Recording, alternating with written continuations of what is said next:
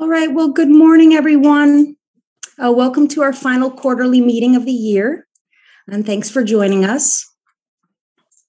Today, we plan to provide a little bit of a roadmap that touches on where we've been and where we're going in terms of the regional housing needs and a strategy to drive solutions to our housing crisis, with an unveiling of a draft regional housing implementation plan as well, which we'll seek your feedback and input on by discussing together as a group.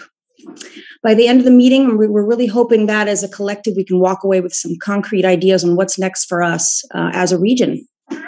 So with that, I'm going to go ahead and put up a glimpse of our TTCF's programs, just for anyone who hasn't seen these slides before, although I know most of you have, as well as a list of partners for anyone who doesn't know who we are. And finally, Mountain Housing Council's meeting agreements. Again, I know most of you have seen these already, but we try to do this at the beginning of all of our meetings just to remind folks to be respectful of each other's opinions and feel free to chat with us. Use either sending me a direct chat if I don't see your hand raised, or posting it in the chat box for everyone. And sorry, in the vein of truth transparency, we added a few slides to the slide deck, and just to introduce Tahoe Truckee Community Foundation's board and staff. And so, are you able to see my screen? We'll just go through these slides really quick. Oh, great! Yes, yeah. So I guess just because it's the last meeting of the year, we're kind of go through a list of board of directors and our staff as well. Just so folks are also familiar with all of those individuals as well. We do have quite a few new staffers on board. We have a new chief operating and finance officer, a new chief philanthropy officer. We have a new Forest Futures program director and a director of impact investing as well. So a lot of new staff at TTCF, very, very exciting times.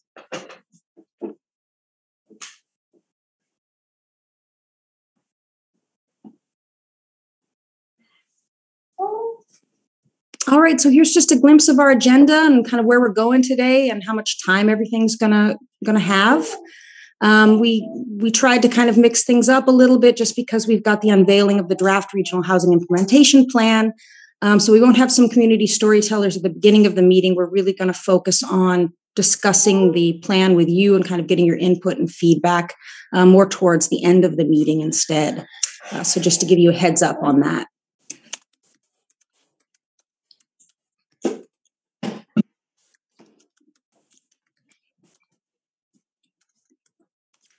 All right, so with that, we're going to launch right into kind of a recap of what happened at our July 23rd meeting and kind of some of the important action items and next steps that came out of that.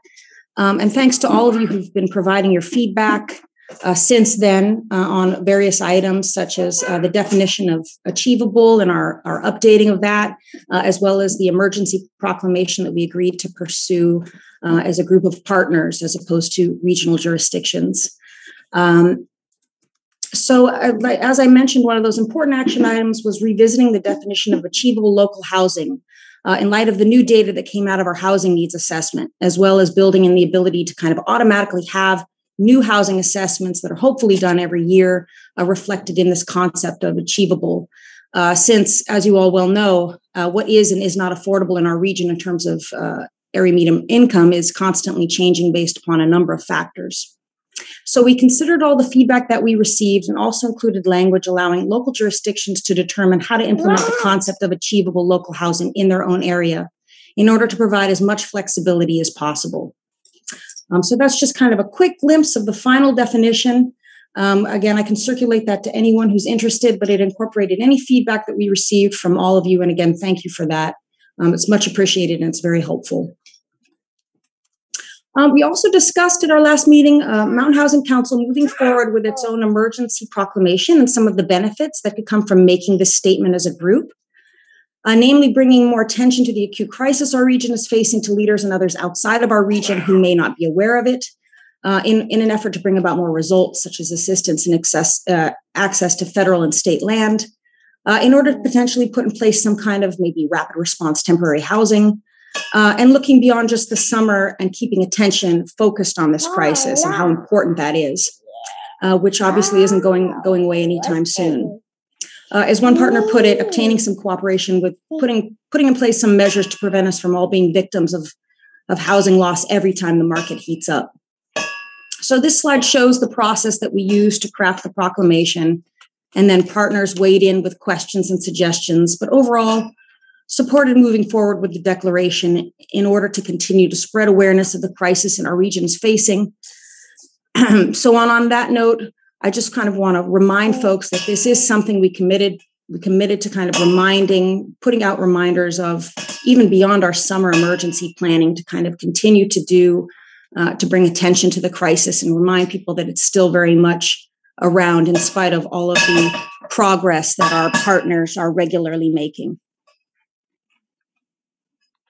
So in addition to our emergency proclamations, there were several other action items that came out of our summer emergency planning. And our summer emergency meeting, and have continued to move, and our partners have made progress on. So we've got a list of some of those important items that came out of it. And these are not only programs that our partners started on, back at the inception of Mountain Housing Council, but over the last 4 months have made significant progress on, even without the jurisdictions declaring any kind of emergency, which is quite impressive. Number one, continuing to expand on providing financial and regulatory incentives and increasing our inventory of long-term rentals through programs such as Landing Locals. Landing Locals, as you all know, was started in Truckee, but has since expanded to incorporate Placer County as well. And Truckee recently expanded its existing program to increase incentives and include room rentals, which is really exciting. We also discussed some rapid response temporary housing. This included some safe parking programs. The Supportive Housing and Homelessness Working Group followed up on that recommendation by looking more closely into pallet shelters and kind of available land where we could possibly put those. So right now we are currently exploring some property locations in the region, as well as funding opportunities with the state of California for some of these programs. Another item was removing limits on camping and RV occupancy on private property inside jurisdictions. Placer and Nevada counties are currently re-examining these ordinances, as they are outdated, or they informed us that they are outdated and require regular monitoring. And so it made sense also for them to revisit the ordinances as well. So that's another really good outcome that came out of our emergency planning. Allowing tiny homes to remain on wheels and within jurisdiction limits was another important action item. Placer, Nevada, and Truckee do allow tiny houses on wheels in RV and mobile home parks, as you all well know, as well as on private property for a specific amount of time.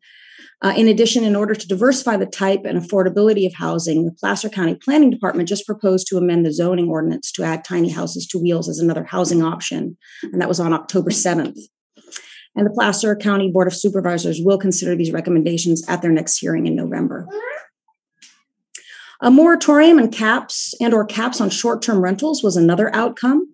As most of you probably know, Placer County and Truckee now have moratoriums on new short-term rental permits. So that's another action item that moved very quickly.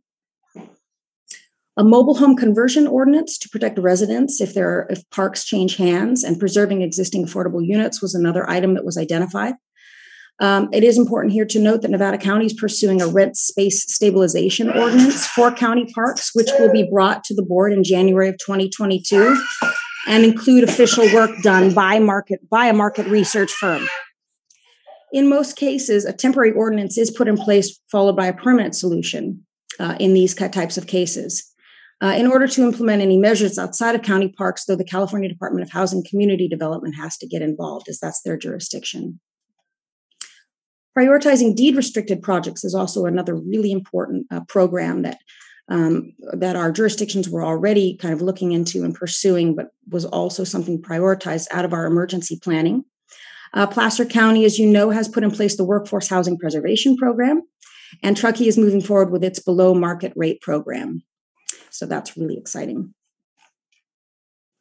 Funding third-party reviews of accessory dwelling unit applications was another priority that was identified.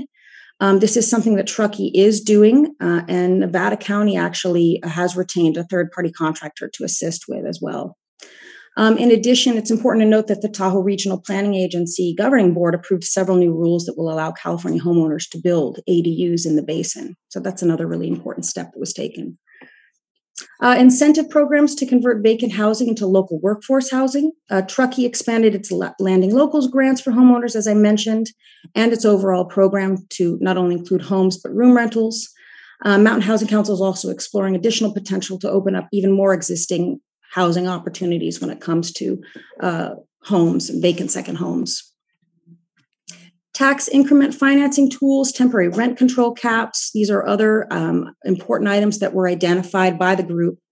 And in this capacity, it is important to note that there is a law called the Costa-Hawkins Rental Housing Act that does preempt local rent control ordinances in a number of ways. And this does prevent localities from regulating rents in single-family homes, condos, or apartments that were built after 1995. But on the other hand, AB 1482 from last year did enact some statewide tenant protections, limiting rent increase to no more than 5% per year in some capacities and some rental units. So that's just a really kind of very quick glimpse at some of the progress our partners have made basically over the last four months, which is quite impressive, especially since they did all of this without declaring an emergency. So with that, I'm going to turn things over to Brittany Benisi with the Sierra Business Council to provide us with an update on statewide policy working groups, as there's been some legislation that has been signed into law at the state level that's expected to have a significant effect on the statewide housing crisis. Thank you, Tara. I am Brittany Benisi, but I wanted to note that for all those noting the promotion I got on this slide, don't worry, Steve Frisch is still the president of Sierra Business Council.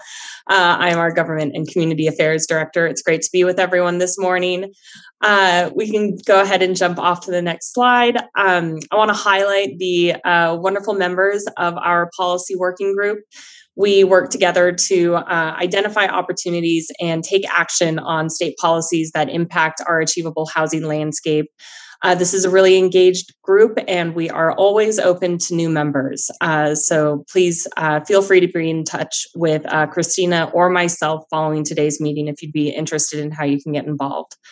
Next slide. So before I dig into some of this year's key housing policy outcomes, let's revisit the major policy objectives that the working group adopted at the start of the year. So we agreed as a group that we wanted to build political identity and influence for the Mountain Housing Council outside of the region. We aim to support a permanent or minimum one-year solution to the California eviction moratorium amidst the COVID-19 pandemic. We aim to support the governor's housing actions as articulated in his January proposed budget. And as always, we aim to change or remove policy barriers to implementing achievable housing in the Tahoe-Truckee region. Next slide, please. So in terms of outcomes, we're pleased to say that we made pretty good headway in each of our objectives over the past year. We have built political identity and influence with major statewide housing coalitions, including Housing Now, CalYIMBY, and the Coalition for Rural Housing of California, which also provided us with leverage in advocacy efforts that we focused on, such as the eviction moratorium.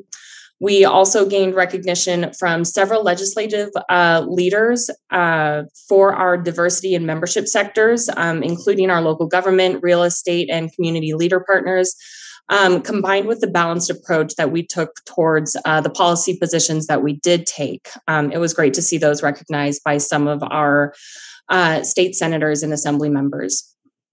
With regard to the eviction moratorium, we saw it first extended through June and then through September, directly advocating for the needs of our region's renters and property owners. We may not have seen the full one-year moratorium extension that we had hoped to see, but this summer's deal did include funding to backfill all missed rent and utility payments tied to the pandemic, helping tenants catch up on missed payments and backfilling lost revenue for property owners impacted by the moratorium. And while the moratorium's deadline may have passed on September 30th, it should be noted that tenants have until March 2022 to apply for rental and back payment assistance. Next, thanks to a historic state revenue surplus and significant federal funding tied to COVID recovery, an unprecedented budget for new housing and the tackling of the homelessness crisis was signed by the governor earlier this past summer.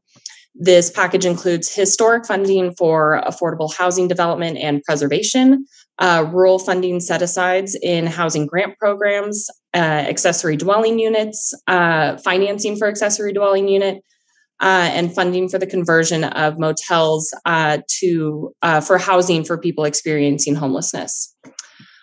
Finally, following thoughtful discussion and a number of proposed policies, we weighed in on several significant pieces of legislation over the legislative session, two of which you may have seen make the national news. Many members of the Mountain Housing Council Policy Working Group supported both SB 9 and SB 10. And as I said, not without robust discussion about the pros and any potential drawbacks to each of these bills for our community. So Senate Bill 9 allows for single-family zone parcels to be split into two, with up to 2 residential units contained on each parcel. SB 10 allows for greater density in transit-rich or jobs-rich areas as defined by the state.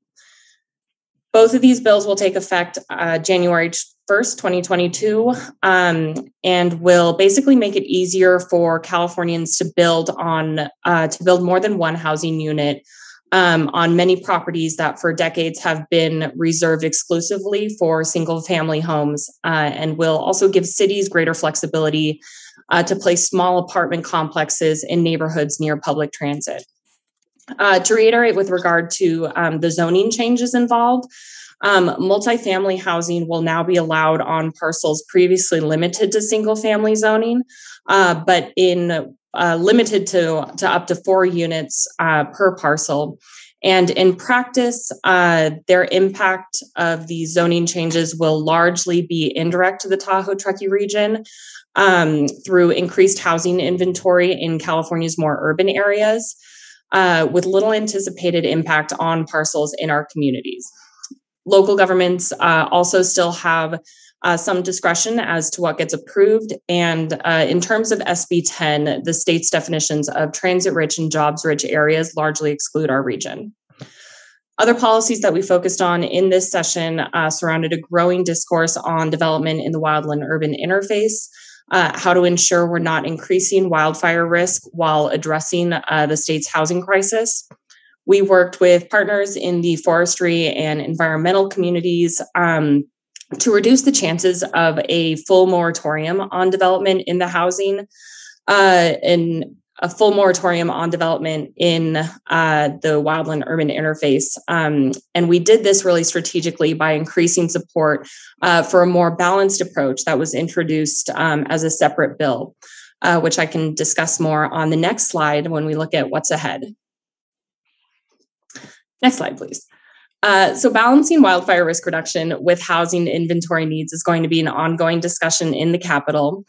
This past year, we supported a bill that would have required safety element updates for any new developments, along with wildfire risk analysis for existing developments, an approach that the policy working group recognized as balanced in helping to reduce our community's wildfire risk while still allowing for the approval of new residential development. We expect this bill, which was SB 12 in this past session from Senator McGuire of Healdsburg, to be brought back, as well as other bills that may counter our balanced approach, such as the full moratorium. So it's something that we're going to be watching very, very clearly, and are currently in contact with Senator McGuire's office to ensure that the Mountain Housing Council's policy working group input is considered with any new bill language that may get added when reintroduced next year. Other areas that we may be that will likely be focusing on include potential for reform to our state's California FAIR Plan. The California Insurance Commissioner has signaled support for reforming our wildfire insurance of last resort, of which I'm sure many of us are all too familiar with. by increasing coverage or reducing costs for property owners who take it upon themselves to increase home hardening on their property, reducing their property's wildfire risk. We'll be closely tracking how this potential reform develops, and again, any policies that may come out to counter it, or to use insurance to further limit potential for development in the WUI. Then increased infill housing density, unsurprisingly, will continue to be a major focus of decision makers, and we'll be tracking policies and processes introduced to take on increased housing density. And then we're also hearing a lot of potential for updates to state funding program guidelines, including the Affordable Housing Sustainable Community Grant guidelines. In order to meet our state's net zero carbon goals, the state is looking at incentives for carbon neutral building development.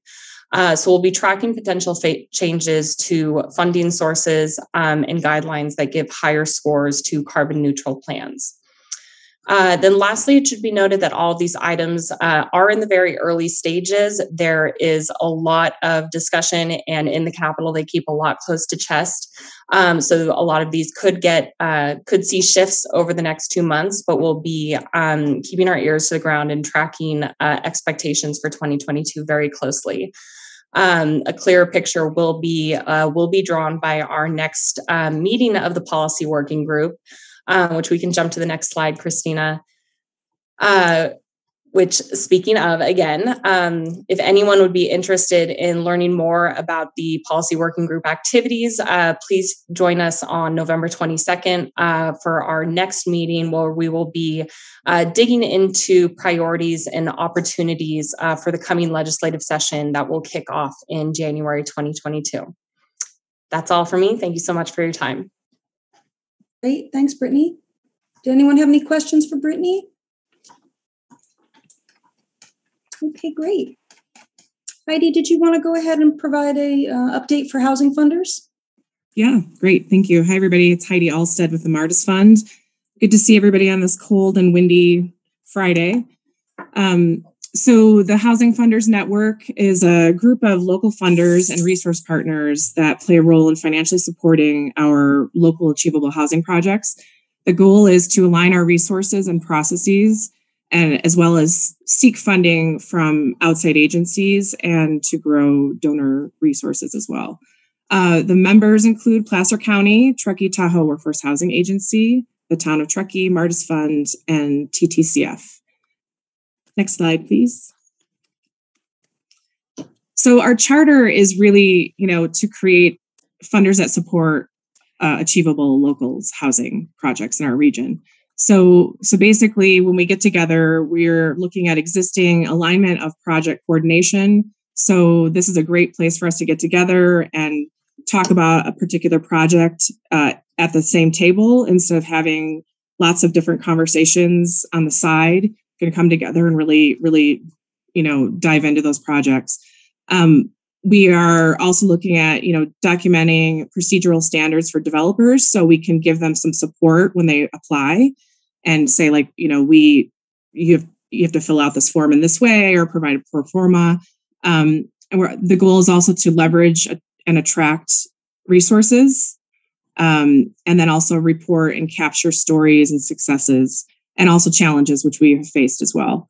How do we measure success and align our process?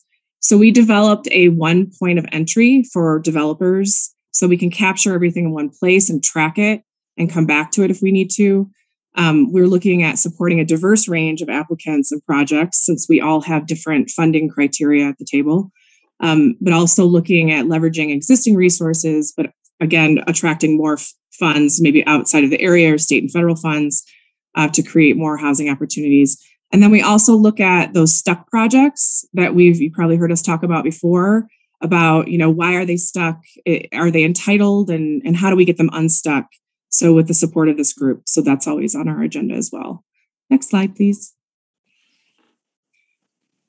So our criteria that we have when people submit the inquiry form, we really ask that the projects are already entitled, although we do look at projects, that are still in the beginning stages to discuss them and help them kind of move along. But really, we would like them to be entitled to get funding. Any other inquiries should go to someone else, maybe at the town or with SBC, for technical assistance. And then again, the stuck projects, we're always looking at those to see how we can get those moved forward. So basically the criteria that we provide the applicants is, one, is the project possible? Does it fit within our funding criteria? Have they included a pro forma so we can right off the bat see what those costs and expenses are going to be? Have the entitlements been in place? It's a critical question. All of us have different AMI categories, so we're always looking at that to make sure it's in alignment with our current funding strategies. And then, is there a local workforce priority within their project? And is the project shovel ready? Is it ready? Is it basically ready to go? Next slide, please. So attracting additional resources, we have all of our partners at the table, but what we're also trying to do is to increase TTCF's Housing Solutions Fund so we can get those projects out the door, also increasing or looking at state and federal capital to really get these projects off the ground. Next slide, please. A couple projects that we looked at this a couple weeks ago. One project, it's an affordable housing project, and already has a commitment of $800,000, possibly up to $1 million, but also has sought an additional $1 million from local partners. And in order to be competitive for those tax credits, they need to have already received a commitment from other funders to go for those tax credits. Another proposal that we looked at was a seasonal workforce housing project that apparently displaced some locals. There were no commitments from partners at this time, and one of our partners denied a previous request. And this is an example of a great way that we are working together during these meetings to see who's talked to whom and what are the details that we've heard and if it's different, et cetera. So it's a great place to have those conversations. Next slide, please. That's all I have for you, Heidi. Oh, that's it. Okay, great. Thank you. Any questions? This is Stacy. My voice is out. I'm so sorry. But I want to just add that the other aspect in these projects is when a couple projects get picked up by some of the different funders, you're able to leverage the due diligence. So reviewing pro formas, putting together promissory notes or grant agreements, or however those projects get structured, often requires a level of not only due diligence, but documentation, oversight. If there's a deed restriction from one of the jurisdictions that's integrated into the agreement, you really have to have a level of coordination at the local level. And when you're talking about tax credits, you are suddenly also interacting not only with the permanent financing institution, but also the state. And so, I go back to a project that Martis Fund, Town of Truckee, and TTCF were engaged with. And we were able to utilize Town of Truckee's due diligence and their attorneys' review. And then Martis Fund's attorneys stepped in, and then TTCF's did. And it just saves everybody a ton of time when we're all kind of coordinated and organized. And so the other point I wanted to just add is you're seeing a little snapshot of the projects that were reviewed by the group this week.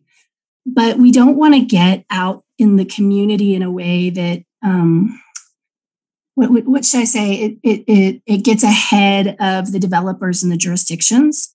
And so we try and keep the information of the applications anonymous. So that's why it seems a little vague. We're telling you we looked at one in the town, we looked at one in Placer. We're telling you that one was seasonal, one was true affordable, one was tax credit related, one was more, not in the maybe affordable, but more in the achievable. So we're getting smarter as organizations how to manage community capital. And that's the other piece is when you look at that circle of community capital, we want to grow more of that because, the more flexible, locally driven financial resources we can bring to bear, the more we can see projects that aren't just one type of project that fits state and federal funds. It gives us more flexibility to get creative with the type of diverse housing inventory that we're looking for. And so, you'll see later in the meeting, different ways in which new community capital has come to the table. But with, the resources that we have as a region, it's just so important to be aligned so we can be strategic and make sure that when public dollars or philanthropic dollars are going towards housing projects, that they're really lining up to the goals that this broader group is helping steward. Thank you for letting me jump in, Heidi. Yeah, thanks, Stacey. I appreciate it. All right, thanks so much, guys. With that, I'm going to let Kathy Foley with the North Tahoe Truckee Homeless Services provide us with an update on the Homelessness and Supportive Housing Working Group and what they've been working on. Kathy? Good morning, everybody. It's great to be here with you and see all the progress that's been made over the last quarter. And I'm grateful to be here to be able to share with you some of the amazing steps forward that have happened in the Supportive Housing Homelessness Work Group. Next slide, please.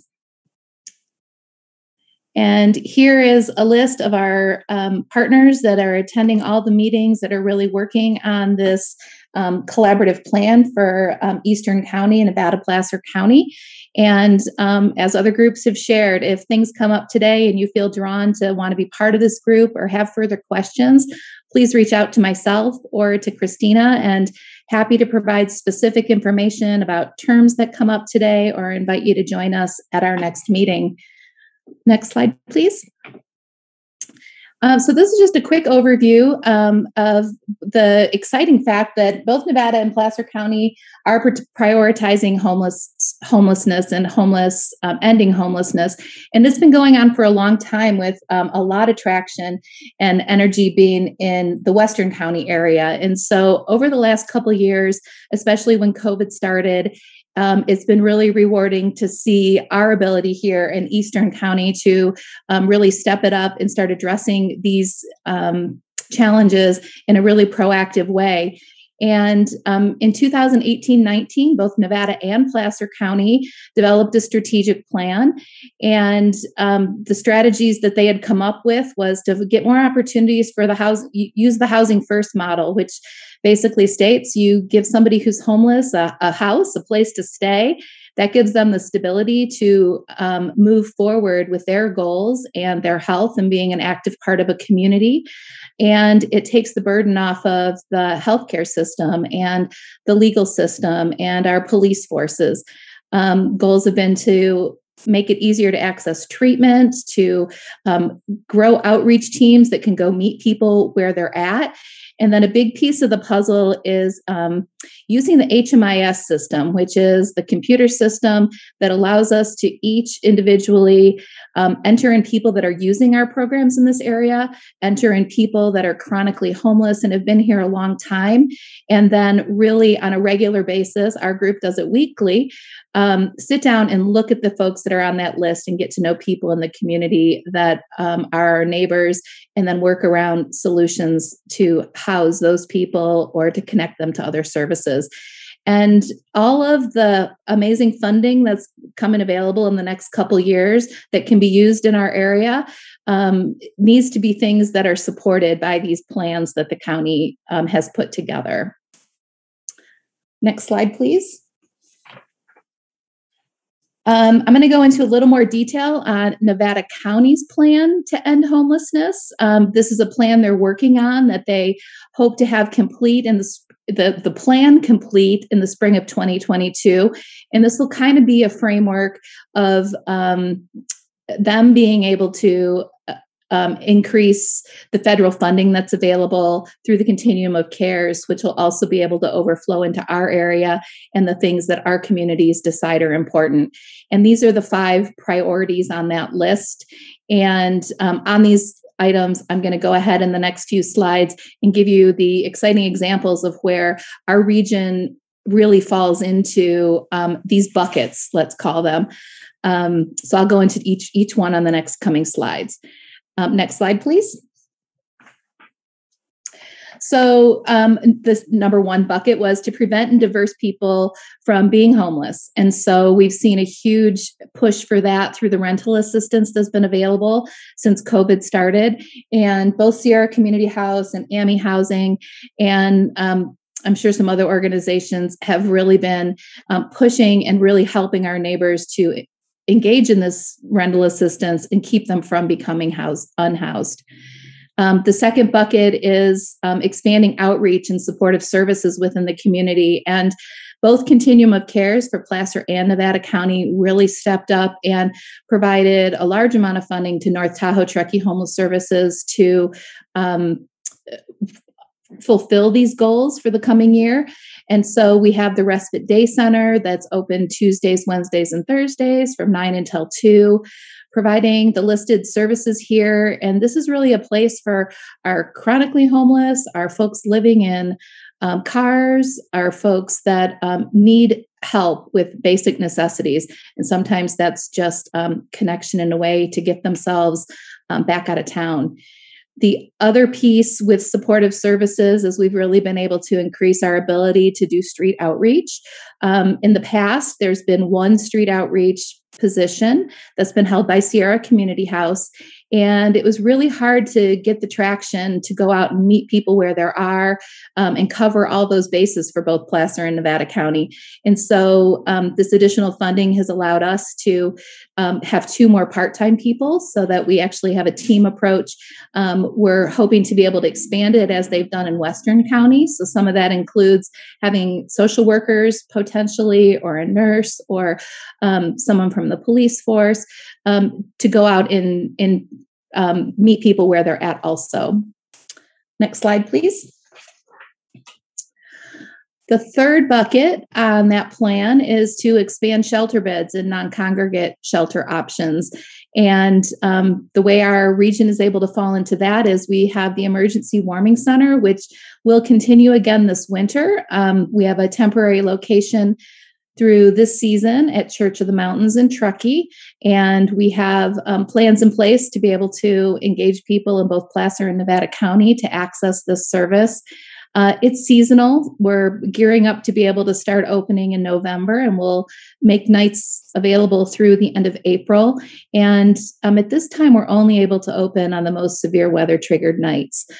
Those weather triggers are 15 degrees or less, but or more of snow, or other severe weather conditions, which often involve rain and high winds, which are actually the most difficult to be stuck living outside in, or stranded here for some reason and having to deal with without support. And so on the nights that we are open, we open at 6 p.m. to provide dinner, a warm place to sleep, basic necessities. And in the morning, there's case management to help people either onto their next step, or if they're one of our local neighbors, just continue the case management and support that we're providing.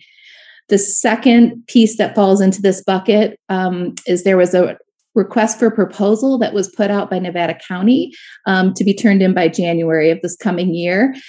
They're really looking to find organizations that will step in and provide non-congregate shelter options. And so this would be an opportunity where they're looking to be able to have at least 10 rooms available, whether that comes in the form of hotel rooms or comes in a form of rental properties, where they can house people and provide them on-site support, being that goal. So this funding is something that at this point, there isn't the capacity for any organization that stepped up to say, I'm in, I'm applying, but it's something our group will continue to discuss. And maybe there's a way for someone to take advantage of that program this coming year. Next slide, please. The fourth bucket is the real big goal to increase housing stock. And both Placer and Nevada County are really supportive of this idea. And Placer County was the leader, where last year with Placer County and AMI Housing, they came together, went through the home key funding process, and were able to purchase the Seven Pines Motel over in Kings Beach. And it's currently in the rehab process. They're waiting for final plans and jumping through some hurdles that came up and working on the additional funding that's needed.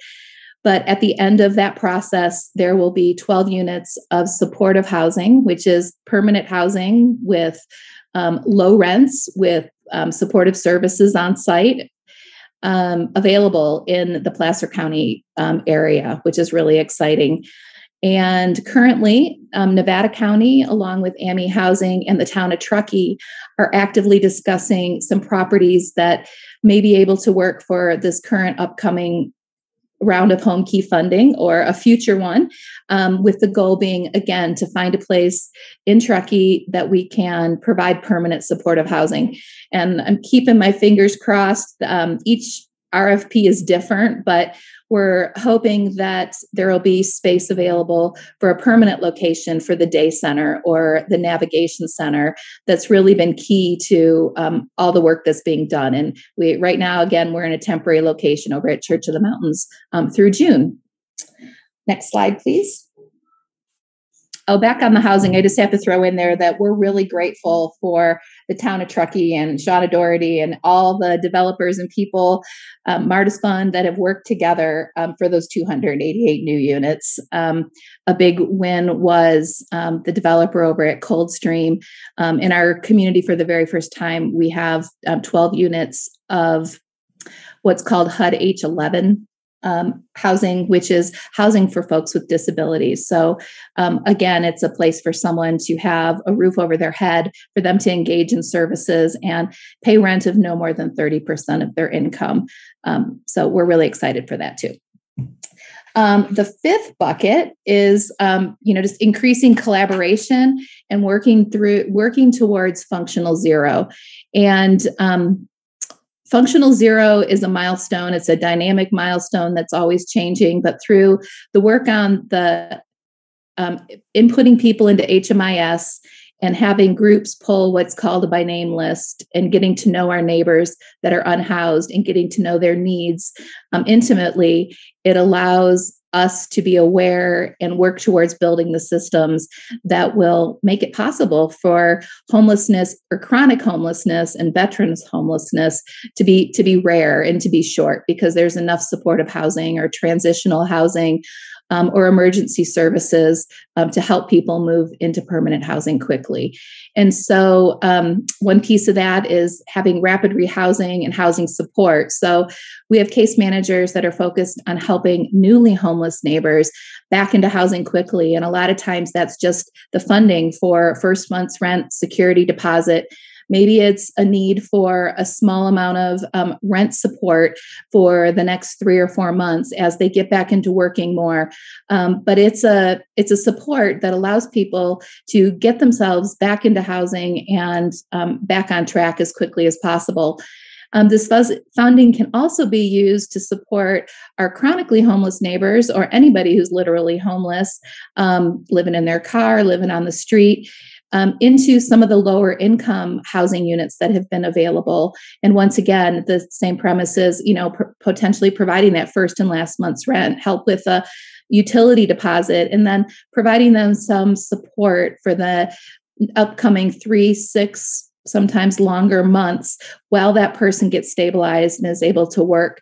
And having these low income units that have income caps of 30% of your income, 40% of your income really makes that doable for some of our lower workforce that's making $15 or more an hour. Another piece of the puzzle is improved data collection. And so we've made huge strides in this in the last year. At one point, there was, one HMIS license, which is one person who's licensed to actually access that system. And at this current point, we have 4 people that are licensed in this area between Sierra Community House and North Tahoe Truckee Homeless Services. And we're really trying to get everybody that possible into that system so that we can know who is in need in our community. Other agencies are participating also, as people can always get onto that HMIS list through calling 211. So Connecting Point and 211 are connected to this also. And that's the basis for connections to shelters outside of the area, services in Placer and Nevada County, and the work up here we're doing to really get to know our neighbor and create those services. The next part of that process is we've been able to, through that HMIS system, we pull what's called a by name list, which are our most vulnerable chronically homeless neighbors. And each week there's a call that North Tahoe Truckee Homeless Services program manager and case managers partner with Tammy Gregerson of 211 Connecting Point. And, we've been trained on a system to evaluate these folks, help them take steps forward, talk about strategy. And Brendan Phillips in Nevada County Housing Resource Manager was really helpful in getting us trained to do that, to where now our team and Connecting Point are doing that on a weekly basis and really seeing the benefits and getting people into housing here before winter. Another thing we're collaborating on is that we're getting prepared for the point in time count that'll happen at the end of January, and more to come on that. But we will collaborate with Western County. We'll have a strategic plan that Jasmine Bro is helping put together, and we really hope that when we're able to go out and do that count, that we'll be able to have as many housed homeless folks, as far as folks that might be living in transitional housing or at the warming center that night, have them counted, as well as our unhoused neighbors who could be living in their cars or who could be living outside during that time. And the importance of those counts would be that it lets Nevada and Placer County know the number of people we have up in this community that need the support. And then we get a percentage of the HUD, the larger state and federal funding that comes available based on the number of people that we're able to support. And all of these steps and collaborating together will hopefully help us reach that space of functional zero. And Nevada County's current plan is targeting 2025 is that time when we can all celebrate functional zero for our veterans and our chronic homeless neighbors. I'm happy to answer any questions on this. And I also invite you to our next working group meeting, which is going to be next Wednesday, the 27th from 2:30 to 4. And at that meeting, one of our main topics will be Brendan Phillips as the Housing Resource Manager will be there to share more about the plan, their plan, and the process, and potentially brainstorm on using those funds for non-congregate shelter. And I'd invite anybody who's interested to come and join us. And I'm happy to answer any questions that might come up. Thanks, Kathy. It looks like Brittany has posted a question about whether there are options for homeless individuals in terms of their companion animals and being able to bring them with them, whether that's home key, any kind of hotel programs, maybe also domestic violence shelter programs might include as well. So what I can weigh in on is, thankfully here in Truckee, we are a very pet-friendly system. And so, for example, the emergency warming center and day center are pet-friendly, and they don't even need to per se be a companion animal. They need to be a well-behaved animal. If not, their owner needs to be willing to have them in a kennel while they're there, which we have. But most of those pets and companion animals come in and are really just part of the program. The supportive housing units that are available now, to my knowledge, they all would allow for a companion animal. There could be some restrictions, maybe on breeds or sizes, depending on the location that they're moving into. But I believe most of those are very pet friendly. And at this point, I can't weigh in on the domestic violence shelters and things through Sierra Community House. Although if that's important, I am definitely happy to get that answer for you. But our main goal is to really not exclude people because of their pets. Awesome. Thanks, Kathy. And maybe Allison, who also has her hand up, can speak to some of that as well. Allison, did you have a question? Thanks, Tara. No, I just had a comment. Kathy, really wanted to commend you and Church of the Mountains and the Emergency Warming Center crew and volunteers and staff. And I feel like, not for the first time, but I think the conversation that we've been having around homelessness for the last 6 months or so is very different than the conversation we've been having for the last 8 to 10 years. And I think starting the Emergency Warming Center and really Church of the Mountains and United for Action taking it on and staffing it with volunteers and then working with the jurisdictions around funding has really helped develop our capacity around supporting our individuals experiencing homelessness. And we often talk about community readiness and how do we help support readiness of our, not only our community-based partners, but our jurisdictions and our residents really help understand and support an idea and be ready to, ultimately support our individuals experiencing homelessness. And I feel like your work has really done that in you in particular. And I also think, Tara, the homeless working group coming under the umbrella of the Mountain Housing Council has been very helpful and has again expanded the conversation beyond just a handful of us to an entire council. So thank you so much, Kathy, for all your work, and thanks to the Mountain Housing Council. It's really exciting to hear and step back and see oh my gosh, we now have a by name list. And we have 4 people who can use HMIS instead of 1 license. This, we were stuck for so long. So it feels good to see everything become slowly unstuck. I know there's still a lot of work to do, but I think it's really, really impressive. So thank you, Allison. I know coming from where we started in 2015, it's really exciting to see what all those things you mentioned and people working together can do. So thank you all for the support. And I look forward to having that functional 0 in our region also. Great. Thanks, Kathy and Allison. All right. Shauna, do you have your name? I think I see Shauna's hand up. Shauna. Yeah. Morning, everyone. I just wanted a quick comment before we move past this this topic. So there's been a few conversations that I've been having in the community about homeless individuals moving into our existing affordable housing and what that means for our community. And it's a bigger topic, but I think as we move forward with providing more housing and more services for our community, I think there's a perception out there that we're housing people from outside of the area. And Kathy, for the group to talk about, people that are experiencing homelessness and mental health issues it's a transient community. And so people from our community are also leaving and going to other communities and getting services. And therefore there's people coming in here to get services. And I think the perception is that we should only be serving people that are from our community. And that is just not the case with how the world works and how our country and our state works. And so I just think in the future, it would be a good topic to share sort of, a little bit more of how we serve, who those people are, where they're coming from, and also that it really is a national and a state issue, and that regionally we need to participate.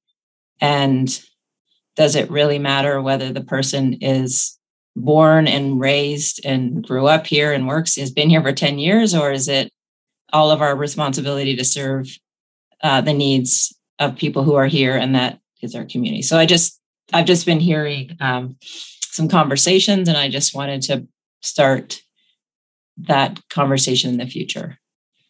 Yeah, thank you for bringing that up, Shauna. That is a discussion, and I'll bring it up at our work group meeting coming forward, but definitely maybe at our next meeting I can report back because it's a topic that'll take quite 10 minutes or so to even go into, but I appreciate you bringing that back up and the importance of having that larger discussion at a community level. Great. Thanks, everyone. I think that's a super good point, Shauna. And, I see the homeless crisis in California as kind of like the climate crisis, right? Like we have a social kind of issue that creates this need. And it's going to take collective action of all of us to address that need across every community. But I think there's an underlying premise here too that I find difficult to believe. And in the housing needs assessment, I don't think that we adequately captured, nor do I think the homeless count adequately captures the actual number of local residents who are living in vehicles and in transition and, in the forests surrounding the region. It's hard for us to really believe that there are that many people who are working in the service industry, primarily in our region, who are living in vehicles, but they are, and they're out there all the time. And I see them and talk to them all the time. And it is impossible for me to believe that we only have 26 homeless people in the North Lake Tahoe Truckee region, because I see a lot more than that in my everyday interactions, So one way we might really think about addressing this in the long run is I know everyone's been doing the best that they can to do the homeless count, but how do we do a better homeless count? Because I just don't think we're getting to everybody, and we don't really understand the depth of the issue in our community. I think that's a really good point, Steve, and just starting to talk about what we can do differently with future housing needs assessments and boots on the ground, and actually counting people who may not have a computer and have access to kind of taking surveys that way, as well as looking at other impacts as well. We've talked about environmental impacts of homelessness and a lack of housing as well, and kind of starting to measure those as well. So I think that's a really good point and something to think about for future housing needs assessments. Yeah, and Steve, I appreciate you bringing that up, because I think one of the pieces as we're starting to plan this with Jasmine is just the fact that we do want to reach out, and this group will be one of those groups, because the folks that are living in cars and working are not being counted because they're not coming into access services, and some of that's pride. They don't want to admit I'm homeless. It's like, nope, just live. I'm living in my car. I'm working at Palisades Tahoe. And so I think this year and over the last couple of years, we've tried to count those peoples because we've watched those numbers come up. But when you have 2 days to go out and catch them in their van in a parking lot, it doesn't work. So I'm hopeful that we'll be able to put something out ahead of time, which even allows, for example, you, Steve, to be able to say, you know what, there's going to be an opportunity. It's important to be counted, that information. And hey, if you call this number at this point in time, you're going to get a $25 gift card for helping fill out the survey. Plus, it really helps our region in accessing and building the housing. So thank you for saying that. And rest assured that there will be information that comes out probably early December that really engages anybody who's willing to help with that, because the count is way higher than what we have in HMIS. Those are really our chronically homeless, potentially very visible folks that are struggling the most on the street, but it doesn't address the truth of homelessness. Well, your work is absolutely inspiring, Kathy. Well, thank you. We are fortunate to have you in our community. You're here. Great. Thanks, everyone. With that, I'm going to go ahead and open things up to partner updates. This can include any of the updates you all submitted on our website in August and September, because folks were quite active in submitting those. Thank you again for that. It's really important.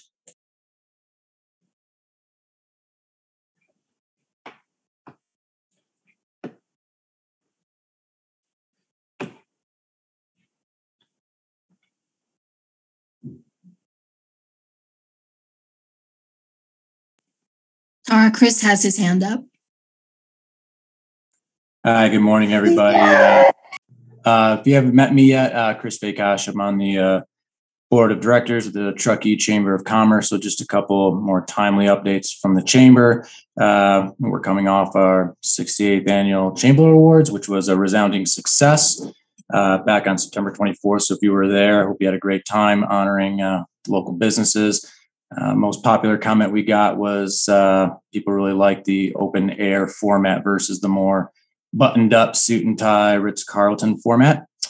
And then lastly, the Chamber is currently exploring, how we can evolve in this new community environment where we still continue to provide the, utmost value to our business community. So essentially, we're looking to revamp the Chamber for modern times and this kind of complicated environment with housing and everything. So it really kind of boiled down to two points that have come up in these preliminary discussions, ultimately, which will lead up to our January board retreat. And one is reviewing our advocacy policy, just seeing if there's anything there that we can sharpen so that we are a better, stronger, more effective voice for our business community. And then lastly is there some sort of housing element, that the chamber could take on?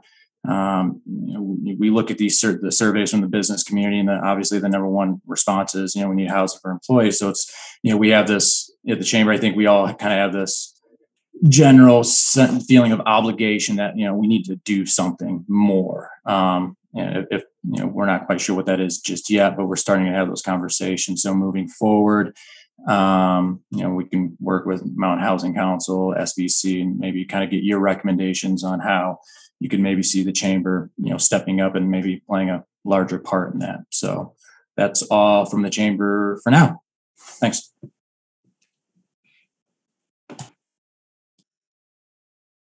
Great. Thank you, Chris.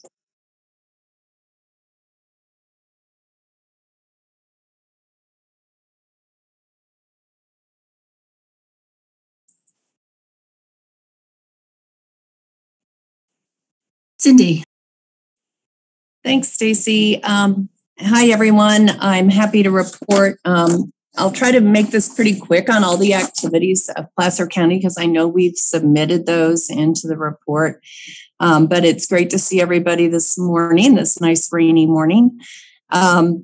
We joined the Truckee-Tahoe Workforce Housing Agency, and we were sworn in as new partners on October 20th. And of course, we're joining all of the members, current members, as well as joining with the town of Truckee and Nevada County in that JPA. We're excited to be part of it and to start moving more collaboratively. Not that we weren't collaborative before, but more officially collaboratively moving forward. Also wanted to report that this Tuesday, our Board of Supervisors will hear an update on the Dollar Creek Crossing project on Dollar Hill. That's the 11-acre site we've been working on for a couple of years now on developing a project with a mix of housing types, including rental and for sale product. So that update will be given this Tuesday. Unfortunately, late yesterday, we moved our Board of Supervisors meeting out of Tahoe and back down to Auburn so that only one supervisor is out on the highway on Monday and Tuesday when we're in the midst of this storm. So, but we do plan to be back up in Tahoe maybe in November for updates. We also had our housing code amendments were approved by the Planning Commission October 7th.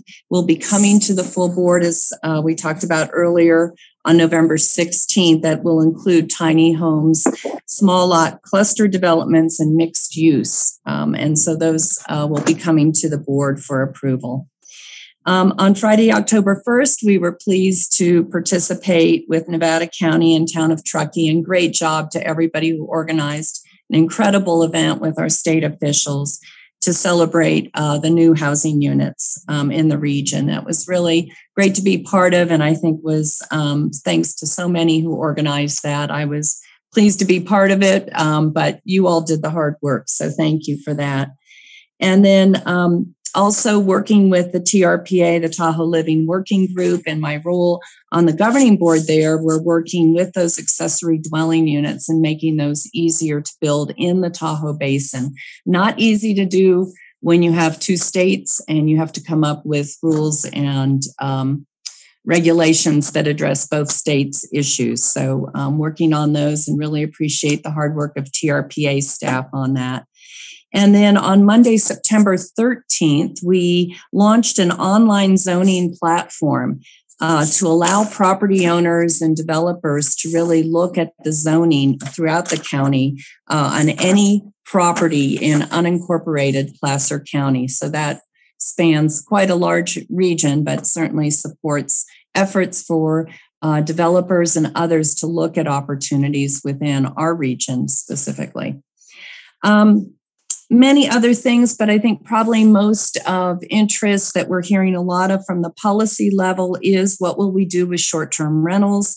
Working on a final ordinance now that will come back to an update at the Board of Supervisors in December, with hopeful adoption in time for the March 31st, 2022 deadline.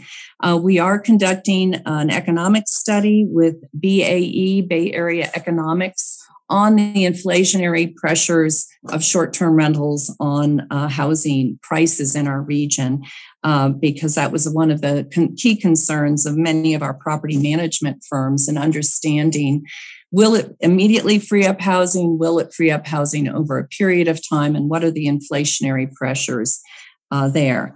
And in conjunction with that, I'm pleased to announce that our Workforce Housing Preservation Program that started has now 10 applicants in the queue, waiting for trying to find homes that they can actually purchase where they can afford the payment after we invest in our deed restriction program. So that is really our challenge right now with the huge inflation in property values. That 15% or up to $100,000 that we would invest in a deed restriction for local workers buying a home isn't helping enough to get anybody into escrow yet. But we're hopeful that we'll see some movement in that regard. And then looking across our county related to the discussion we were just having on homelessness, I just wanted the group to know that Placer County is set up a homeless task force throughout our county that is really focused with our city governments on looking at what we're calling a campus of hope location somewhere in the county to provide a real incorporated campus of full services to our homeless population. Obviously, we know the situations are different here than in Western County, but it's a crisis throughout our county. And so we're working with our cities and a consultant team to bring that forward. We're also in communication. I've been working with Supervisor Bullock in Nevada County on discussing further about for next summer safe camping locations for some of those that are living and sleeping in vehicles. How can we provide locations and opportunities for that to occur? There's so much more going on, and Shauna and Emily are on the call if I've missed anything, but they're doing all the hard lifting. And I just so appreciate everybody's working. The staffs at the town of Truckee, Nevada County, and Placer County are working so well together to address these issues. So thank you. Great. Thanks, Cindy.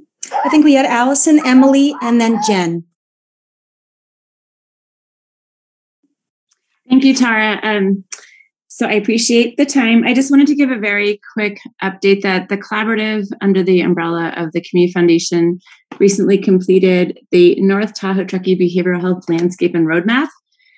So it's an assessment of really kind of our gaps and opportunities around substance use disorder services and mental health services. And so we had a number of key findings, and we are again working on the rollout. So we're kind of pulling together all the data and compiling it in a way that will be easily digestible to our partners and community. And so I'll be sharing that with you at some future point. But I just wanted to kind of share a couple of things that have been very compelling to us. So we know, and again, this is not going to be super surprising for most of us on the call, but our key issues that adult and youth substance use is a significant issue.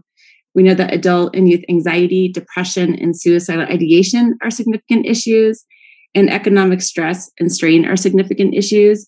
And so when we start looking at what the contributing factors are for all of our key issues, we find that lower wages, housing security, high cost of living are consistent toxic stressors for our community. So again, I think when we talk about housing for the people and the impact on mental health and substance use disorder, there's a pretty significant connection. So I look forward to unpacking that all with you in the future. And the report is now on the Community Foundation website if anyone wants an early peek at it. But again, I'd love to share more in the future, Tara. Great. Thanks, Allison. Thanks. Emily, do you want to go ahead?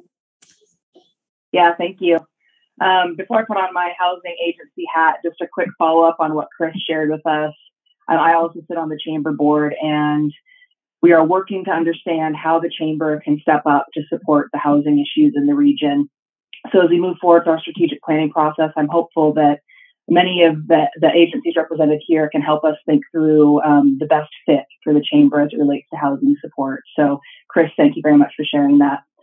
On the Workforce Housing Agency front, Cindy shared a bit, some exciting news that we welcomed the Town of Truckee, Placer County, and Nevada County as new member agencies to the Truckee-Tahoe Workforce Housing Agency on Wednesday.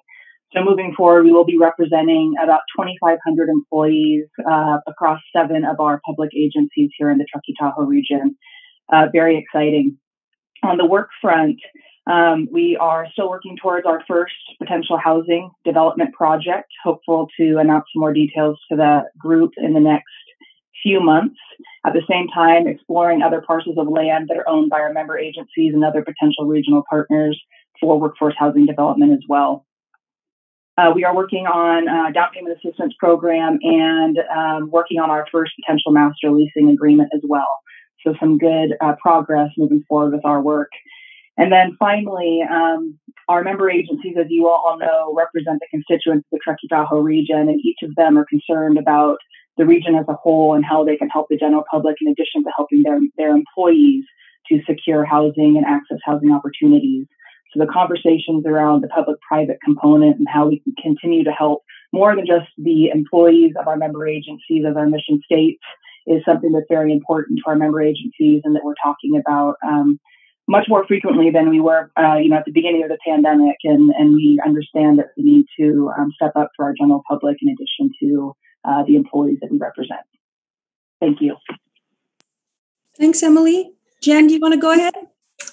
Sure. Thank you. And good morning, everybody. We're going to tag team our effort here in providing the updates. We have a lot of people working on a lot of different things. And I would just echo how excited we are to be new members of the JPA. We had our first meeting this week, and that was great. So thank you to Emily and the entire team for that. We look forward to that partnership. And then also to acknowledge the work of the Placer County team and Shauna and the town team for the October ribbon cutting for the housing celebration for the regional units. It was really great to see all those units coming online. We had a great presence from the state and state officials here acknowledging that, and it was an opportunity to chat with them about housing and other topics. And thank you to Placer County and Supervisor Gustafson for hosting lunch in advance with us. That was a pleasure. So with that, I'm going to ask Hillary if she can give an update on our STR ordinance process. Sure. Thanks, Jen. Good morning, everyone. On September 28th, our town council adopted a temporary moratorium on the issuance of new short-term rental permits or registration certificates. And that was in response to our housing crisis to give us the time to complete a study on our short-term rental program, which we'll bring back to town council for consideration in January. As part of that study, we've stood up a advisory committee, which has 11 members of stakeholders from a broad range, including representatives involved in short-term rental market, as well as housing advocates, a local employer, 2 council members. And we had our first meeting this week, which was a robust start of a discussion. And we'll be digging into models used in other communities, as well as other ideas on how the town might approach sort of a more of a managed approach to short-term rentals moving forward. So that has been an exciting process. We have 2 more meetings coming up in November and December. Also, as part of that process, we'll be bringing back to town council next week an update report on that study, as well as an extension of that moratorium. And staff is proposing an extension through June of 2022 to give us time to complete that study process. I'm going to turn it over to Yumi for planning updates and our town general plan. Thanks, Hillary. There's been a lot of planning efforts happening in October. It's been a flurry of activity here with Planning Commission and soon to be Town Council.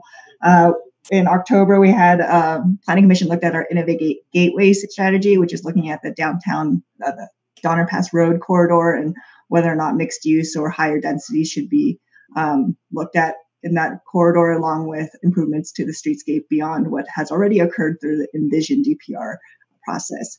Town Council will be looking at that with Planning Commission's recommendations identified on our October 26th meeting, so on Tuesday.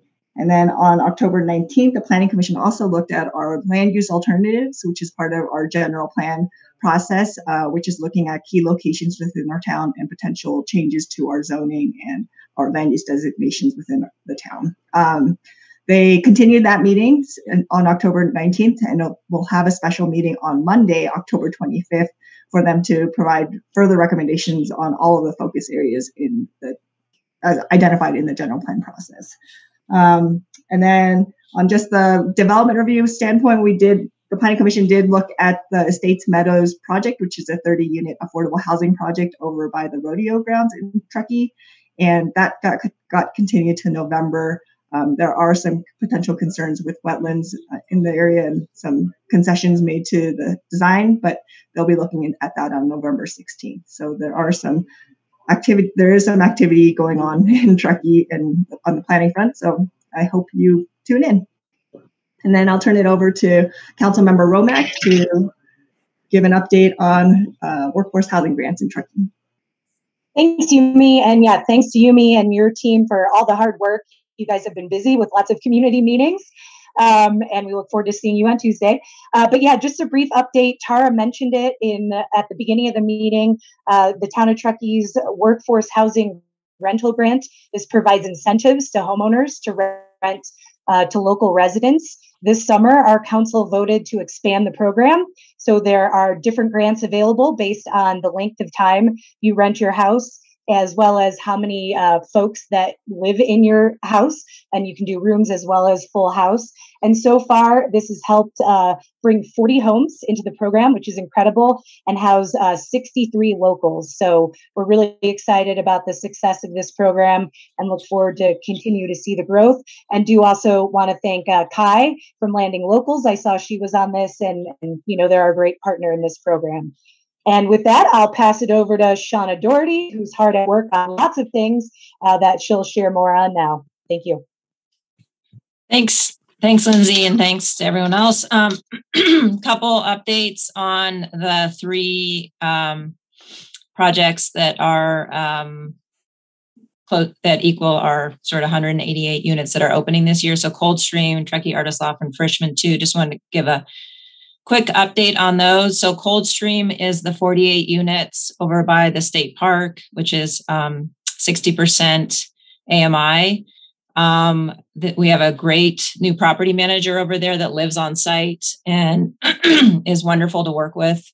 They're really struggling with filling those units. So I think they're at maybe at around 10 of the 48 filled because our population is making more than the 60%, which is, in the case of this project, about $35,000 for one person. So we're continuing to have discussions on ways to help them with marketing and how to figure out how to work with that unique issue that we didn't think we were going to have. Truckee Artist Lofts, the East Wing is full. A fabulous new property manager there named Pia also lives on site with her little 4-year-old. She's wonderful to work with, longtime Truckee local, moved to Reno and then is back.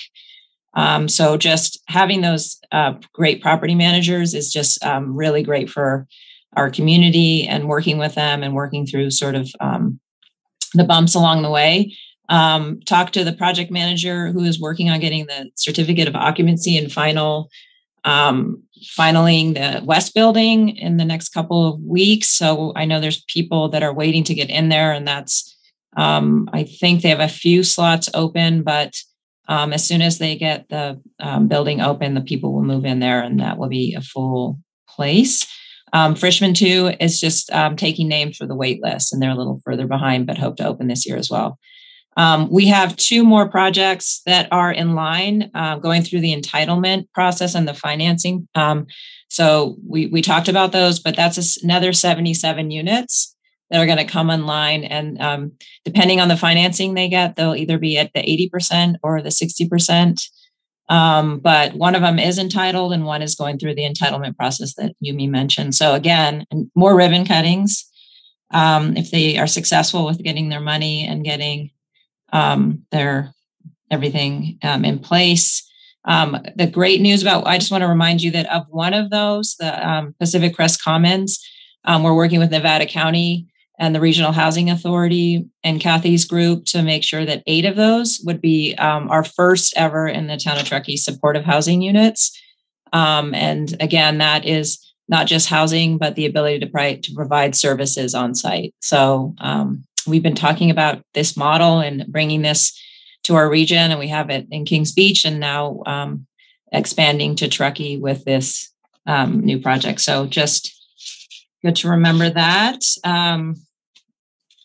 Below market rate housing. So our version of the housing preservation is super exciting. Cindy, to hear that 10 people are on that list. And we are working with Aaron from BAE and Matt from Rise Housing to get our program off the ground and bring it to Town Council in December to just give them an update get their temperature on the direction that we're going, and then hoping to bring it to council for approval in January. So pretty quick.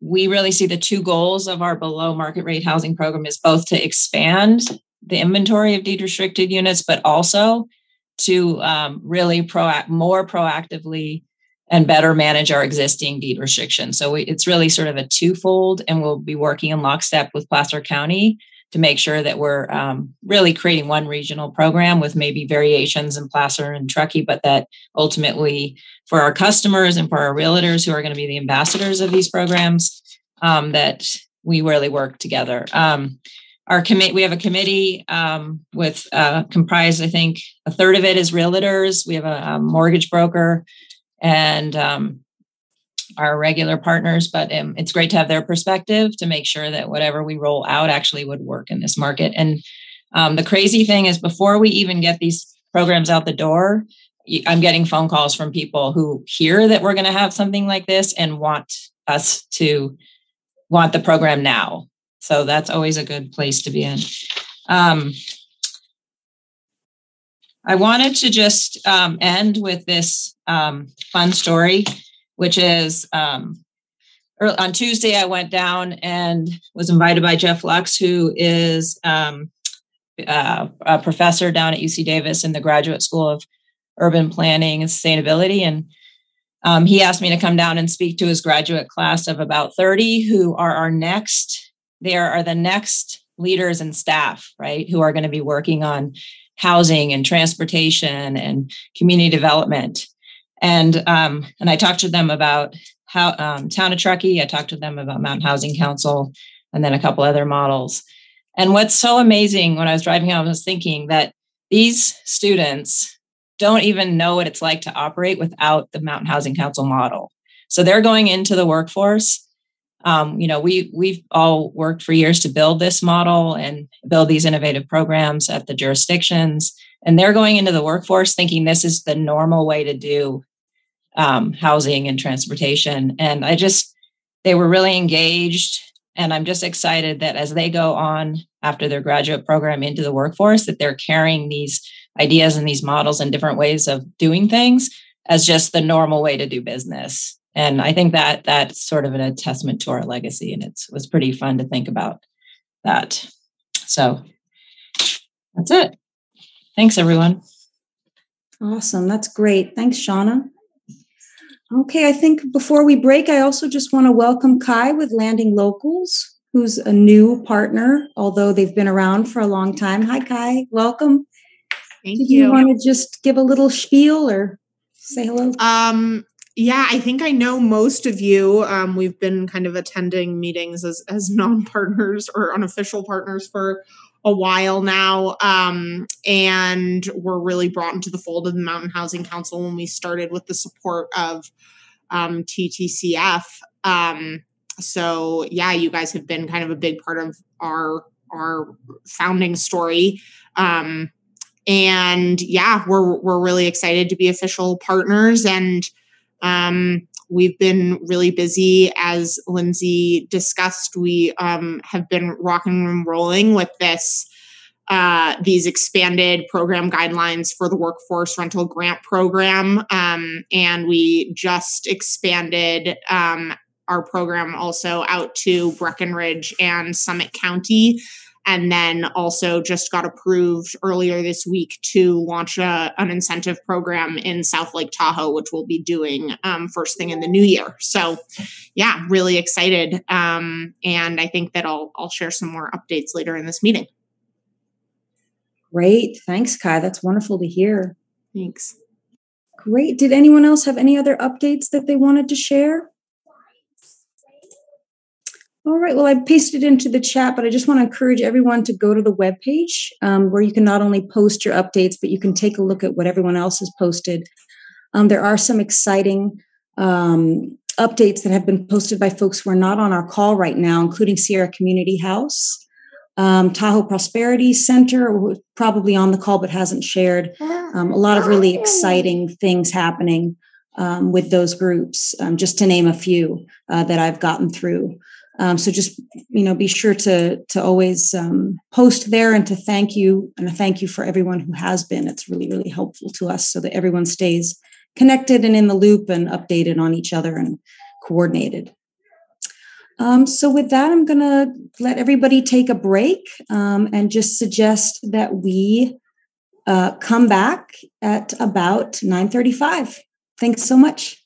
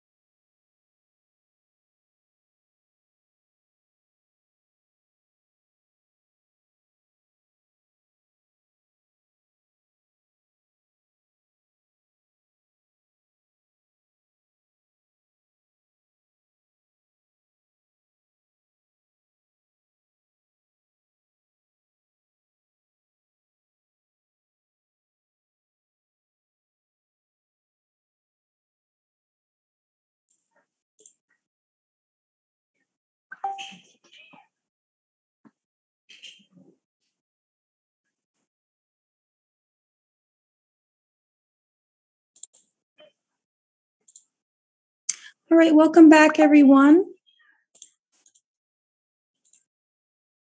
So we thought with this being the last meeting of the year and given the rollout of the draft regional housing implementation plan, what would make the most sense in terms of community impact storytelling would be to hear from a few different folks about the timeline of the regional capacity building that Mountain Housing Council has seen and experienced, specifically to share the capacity that each of their organizations has built for housing solutions in the last 5 years alone. So to start us out, I'm going to turn things over to Stacy to discuss 2016 and kind of Mountain Housing Council's launch. Stacy, are you there? I am here. Good morning, everybody. Forgive the head cold sound today. I can sing you a Stevie Nicks song if you prefer. But I just, in reflecting on the 5 years of capacity building, so in 2016, the town of Truckee, Placer, and Nevada County came together for an unprecedented collaborative look at the regional housing needs. Prior to that time, there had not been a collective look at the housing ecosystem. And we know that we share the same school district, hospital district, airport district. We share many of the same employees in this region, but we never had really looked collectively at the data, which, as you'll learn later, is not as easy as you think to just pull.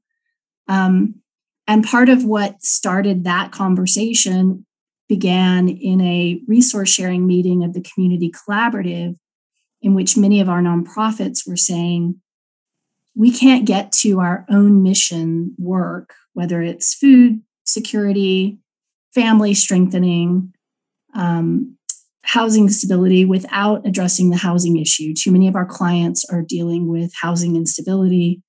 And without that stability, we can't really begin to address the other needs that our clients have. And so after that resource sharing meeting, in which we hosted the different jurisdictions to really understand what was going on with housing, a group decided to take it to the next level. And that collaborative housing study in 2016 was the first time the region came together to look at it collectively.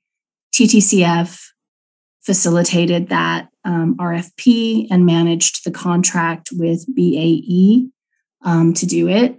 And on the heels of that study, TTCF launched the Housing Solutions Fund, a philanthropic fund to help start to address housing issues in the community, and also started talking to our partners that are at the table today about joining a collaborative conversation to advance and accelerate the solutions. Since that time, the Housing Solutions Fund has partnered with private philanthropy and primarily the Martis Fund and another foundation that's been involved. And we've focused on 3 projects in the Housing Solutions Fund. We helped provide a seed grant to Landing Local to get off the ground to address the second homeowners that might be willing to provide housing for long-term rentals. We were able to bring money to bear both from Martis Fund, private philanthropy, and TTCF for the Truckee Artist Lofts in a recoverable loan that would allow them to be competitive for tax credits. And currently we're working on a project at Donner Lake, which is in the upper end of the area median income of achievable housing, which is the first project that we've worked on locally that isn't just the subsidized affordable tax credit dollars. It also represents infill, not a big project. So it really speaks to the diversity. So that's a housing fund. And then you all kind of know the work that Mountain Housing Council has been focused on in convening, working on policy improvements, myth busting, community engagement, tiger teams, working groups, all the things that you guys have been involved in. And so that is the capacity that TTCF has been focused on over the last 5 years. So I will hand it off back to you, Tara, for our next capacity building story. Great, thanks. Heidi, did you want to go ahead and talk a little bit about Martis Fund? Yes, definitely. Thank you. In 2016, the MARDIS Fund launched our down payment assistance program. And to date, we've supported over 50 families and provided over $2 million in down payment funds, which is pretty exciting, and have continued to fund that program. We've also provided nearly $1 million to local nonprofit organizations serving homeless community members, as well as provided emergency support and rental assistance to those organizations. We've supported a few development projects, $1.4 million to the Artist Lofts, $800,000 to the Frischman Hollow 2, $100,000 to Meadowview Place, and we've recently just committed $800,000 up to $1 million to the Pacific Crest Commons project, which we're pretty excited about. And then the board is also committed to $1 million for a deed restriction purchase program. We're working out the details now with Placer County to administer that program. So it's pretty exciting. Thank you. Great. Thanks, Heidi. Yeah. Placer, Shauna P. and Emily S., do you guys want to talk a little bit about the cap and trade grant and everything else you guys have been doing? Meadowview, T-Bid, STRs, Hopkins. Yeah, I mean, I do want to share a little bit just on the capacity building and, kind of looking back to that 2016 period as well, albeit I think Supervisor Gustafson, can attest that, we saw this housing crisis kind of coming for a very long time. But it was the leadership of the Placer County Board, that and the executive team of the county that in 2016 started to make some changes and bring in additional staff and resources focused in around housing. And for me, and what I want to share, today for sure is just the culture shift that we have seen in Placer County, and kind of what I kind of talk about as housing first, which goes across all the different departments. I work directly with 6 different departments and agencies that go from, Department of Public Works to Real Estate Services to Facilities, Economic Development, PIO, Community Development Agency. And we all, think housing first when something comes in. And I think that was probably the biggest culture shift that we've really seen and grown over the last, 3 to 4 years or 5 years. And so with that, a lot of foundational building has been done over the last few years. We call it building our tool chest. And many of it was designing and looking at those programs. And again, I can't thank the leadership of Placer County enough for letting us be creative and try to figure out, what will work and testing different things and being able to be nimble in what we want to approach. So, after we mentioned earlier, the kind of the last piece of that foundation building, that tool chest filling is that code amendment. That'll be coming to the board. It incorporates so much of what we've talked about that requires under jurisdiction code amendments to be modified, which always is a bigger lift. You generally have CEQA requirements and everything as part of that. And with that, I think we're looking forward to turning that page and now really diving into what we see as a priority next, which is construction of housing, a mix of housing for a mix of housing types for a mix of household incomes, meeting everybody's need along the way. So, that's I'm looking forward to what's to come next. Thanks, Shauna. Jen and Shauna D. on behalf of Truckee and general plan and manager position and everything else. Jen, do you want me to go? Go ahead, Shauna. You can start out. I think. Yeah, I was just trying to lay out a timeline. I haven't been. Jen and I are fairly new. Jen's even newer than me, so I'll just go off of. And Yumi, hopefully you can chime in. I'm not going to do comprehensive, but the town's been working on housing for years. More of a react in the sense of. From the planning side and then from the working with developers on the funding side. So, this year is the celebration of close to 200 units, but it's as a result of years of work. If you go back to 2016, I probably don't have these exactly right, but the town put $1.65 million into Truckee Artist Lofts for both soft financing and infrastructure needs. Somewhere in there, we joined Mountain Housing Council, and significant was being part of a tour where we went and looked at housing in Colorado, and it kind of filled our heads. A lot of us on this call were there, and it was significant because I think it is pretty amazing that we looked at Colorado and we're sort of envious of all that they have. And a few years later, we have so much of what they had. And probably, I'll say it, probably like a little bit, I think ours is more interesting and a little bit more diverse. So we went on that tour. I think there were about 10 of us from Southlake all the way up to Truckee who went on that tour. As a result of that, or somewhere in there, council started to prioritize really significantly housing with the allocation of $2 million from the general fund earmarked to launch innovative new housing programs. And that's really when we started to internally build some capacity at the town to shift from sort of reacting to projects that come in to being more proactive. So the council decided to set up a housing division. I think it was in 2018.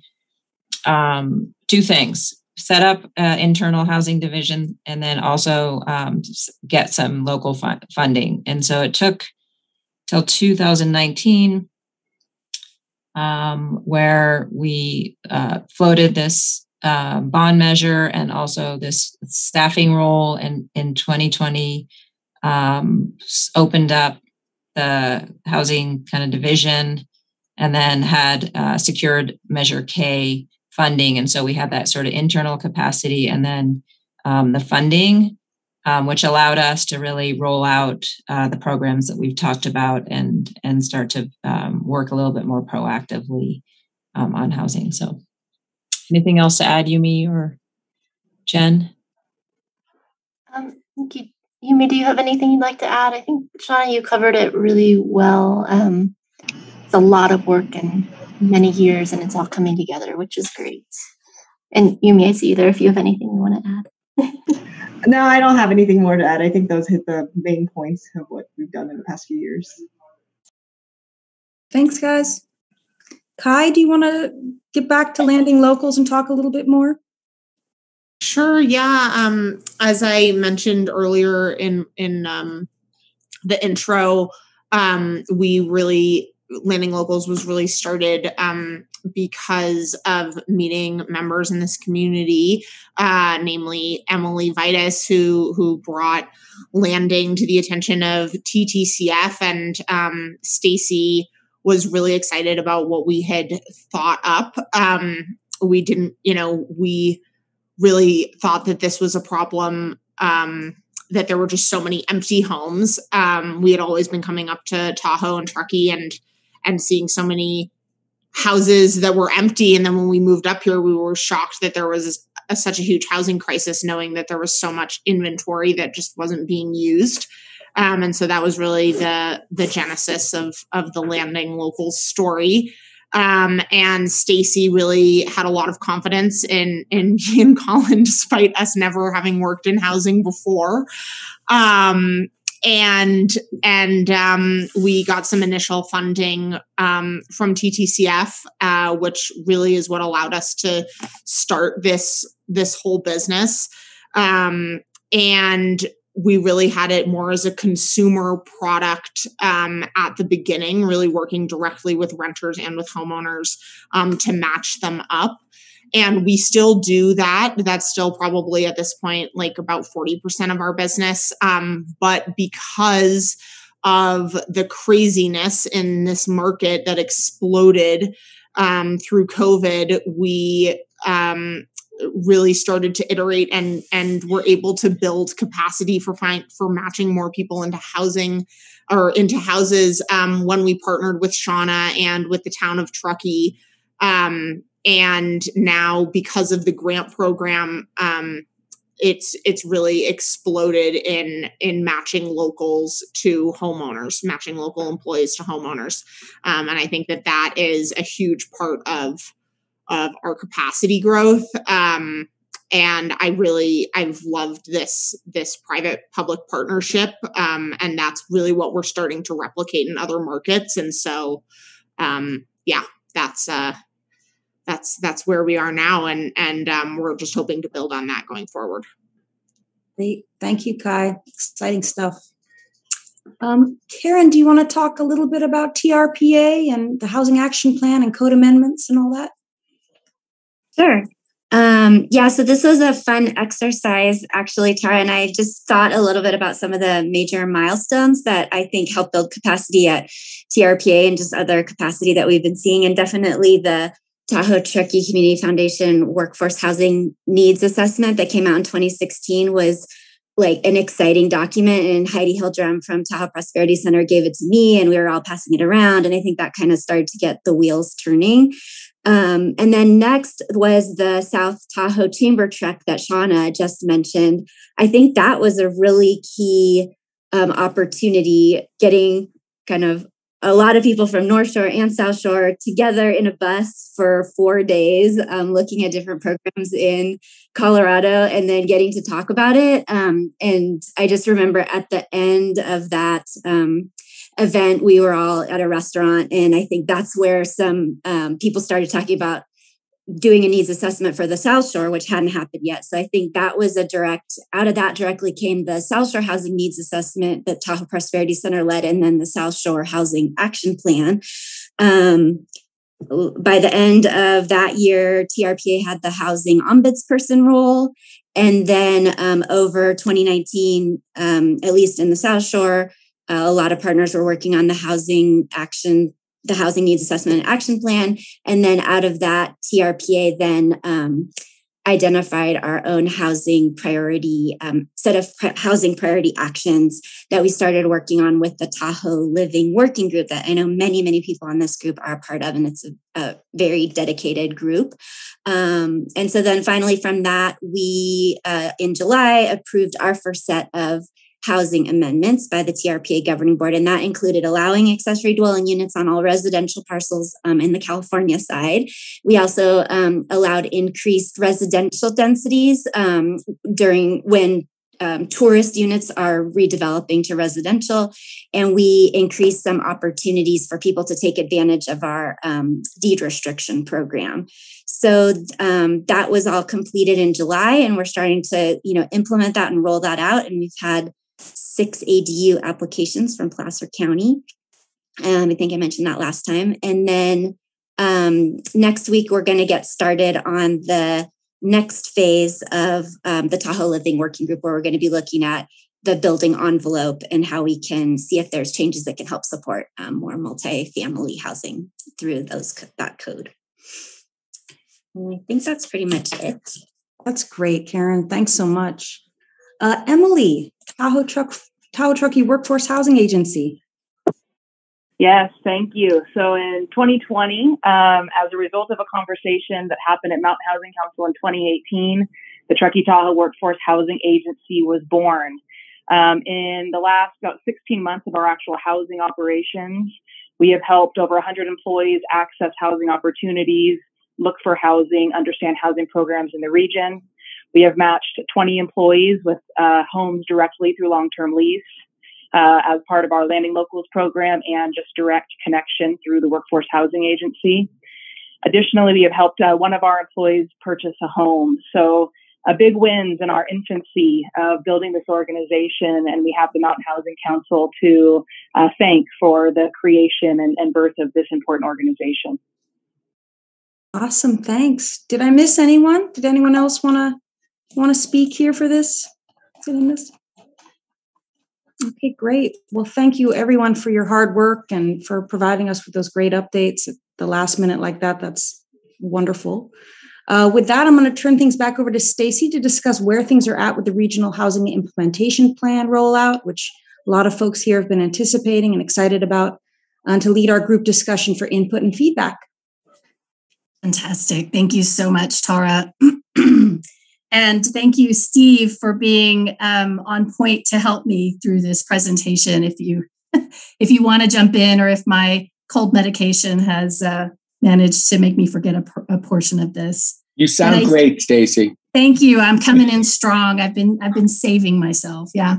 I think that this capacity building reflection exercise, in lieu of our normal storytelling, was an important moment for us to just recognize that, number one, TTCF never wanted to institutionalize Mountain Housing Council in a way that if we are in the way of progress in any way, we can sunset this work.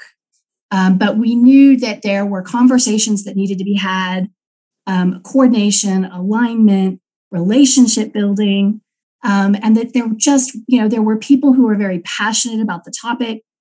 There were organizations who had within their own mission a focus on housing. And a lot of them felt alone, like they didn't have others to really work with. And so this idea of convening the regional partners to come together and figure out how to advance it was really important at the time. We structured the first kind of iteration of Mountain Housing Council as 3 years. We're now in a second term, if you will, of 3 years. Sometimes we refer to it as 2.0. And the primary goal of 2.0 was to really focus us on implementation. And so implementation in the way of the first 1.0, Shauna and I used to joke that it was really a lot of myth busting. We think it's the impact fees. It's the impact fees that are preventing it. So we run off and we create a tiger team to look at the impact fees. No, it's the short-term rentals. It's the short-term rentals that are the problem. And so we ran off. We thought, there really is no silver bullet. There really is no one problem that if we could just fix it, it fixes everything. And so we have to look at the solutions as a constellation of solutions, or a portfolio, if you will, of solutions. And it's just something to really acknowledge as we roll out this implementation plan for you, that a lot of capacity has been built in this region. We have new staff members within agencies. We have new organizations. And a lot of the people that you just heard from are really the core housing-focused leaders in the conversation. And then you have kind of cascading partners who also have built capacity within their own organizations. I think about what the resorts have been doing to help with housing of their own workforce. I think about the chamber's desire to engage in housing. And so we continue to see people really raise up and want to continue to build more housing. And as we provide you with this implementation plan, there are some elements in here that are kind of no-brainers, and there's other elements that I think we get to chew on as a region and determine, are these the things that really carry out implementation? I will tell you that as we looked at what is traditionally called a regional housing action plan, and you see action plans, you can look them up. Our RFP team, made up by many of the people who you just heard from, looked at case studies of action plans from other similar communities. And what we learned is that an action plan is really looking at all the different programs, incentives, and policies that support a community's housing programs. And it's often an inventory of those things that have been adopted by typically one jurisdiction. The complexity starts to get into the way when you look at, we have Placer County who has an action plan that they submit to the state for their housing element. We have Town who does the same, Nevada who does the same. And so by combining all of that inventory, that's just the beginning of what implementation looks like for our region and all the muscle that we've built with these different organizations. And so I wanted to frame our conversation around this idea of capacity that is now at the table that wasn't there 5 years ago, and how the team of Sierra Business Council and EPS came together to really rethink how do we move from the traditional action plan that you see in regional communities and provide tools for implementation. I love how Placer talked about their toolkit. And what we're providing you with what you're about to see, and hopefully you've been seeing all along because we've had stakeholder groups and technical advisory groups and community meetings. Like there's been plenty of times as along the way, a report in our Mountain Housing Council the whole time. I hope that now what you're about to see is just that very high level consolidation and an invitation to review it if you haven't yet. ask questions. And what we're going to do is we're going to take the time to walk through the elements, not in detail, but high level so you can see the elements. And then we're going to open it up to a group conversation. We opted to not go into breakouts, but to really let everybody kind of weigh in on a reflective discussion of kind of where we're at and what we think that this means next to us. And I don't know that we'll really get to any solutions, but the Mountain Housing, what am I talking about? Mountain Housing Council is here. Our staff is here to really listen to what is brought up during this discussion as a guide for us in these next few weeks, marching to the next one. Because here's the other thing that you should be thinking about as we present this. We are halfway through 2.0, believe it or not. There are literally, there's 18 months. So is that 6 meetings? Yes. There's 6 meetings left of this group that we've committed to. And so the question is, what is the highest and best use of this amazing network of organizations who've come together to continue to build capacity, align resources, and provide leadership to this conversation? Okay, so with that, I'm going to share and jump right in. And I guess actually before I do that, Steve, my partner in crime on this one, did I cover some good framing, and is there anything I left out before we jump in? No, I think you nailed it. Okay. Well, interrupt me if I just get going and don't stop. Okay. Thank you. Okay. So the elements of the plan really, this is my cold. It says 4 parts, but then there's 3 parts, and I apologize. But what you got is the renewal of the housing needs data. The last time the data was done was in 2016, as you learned.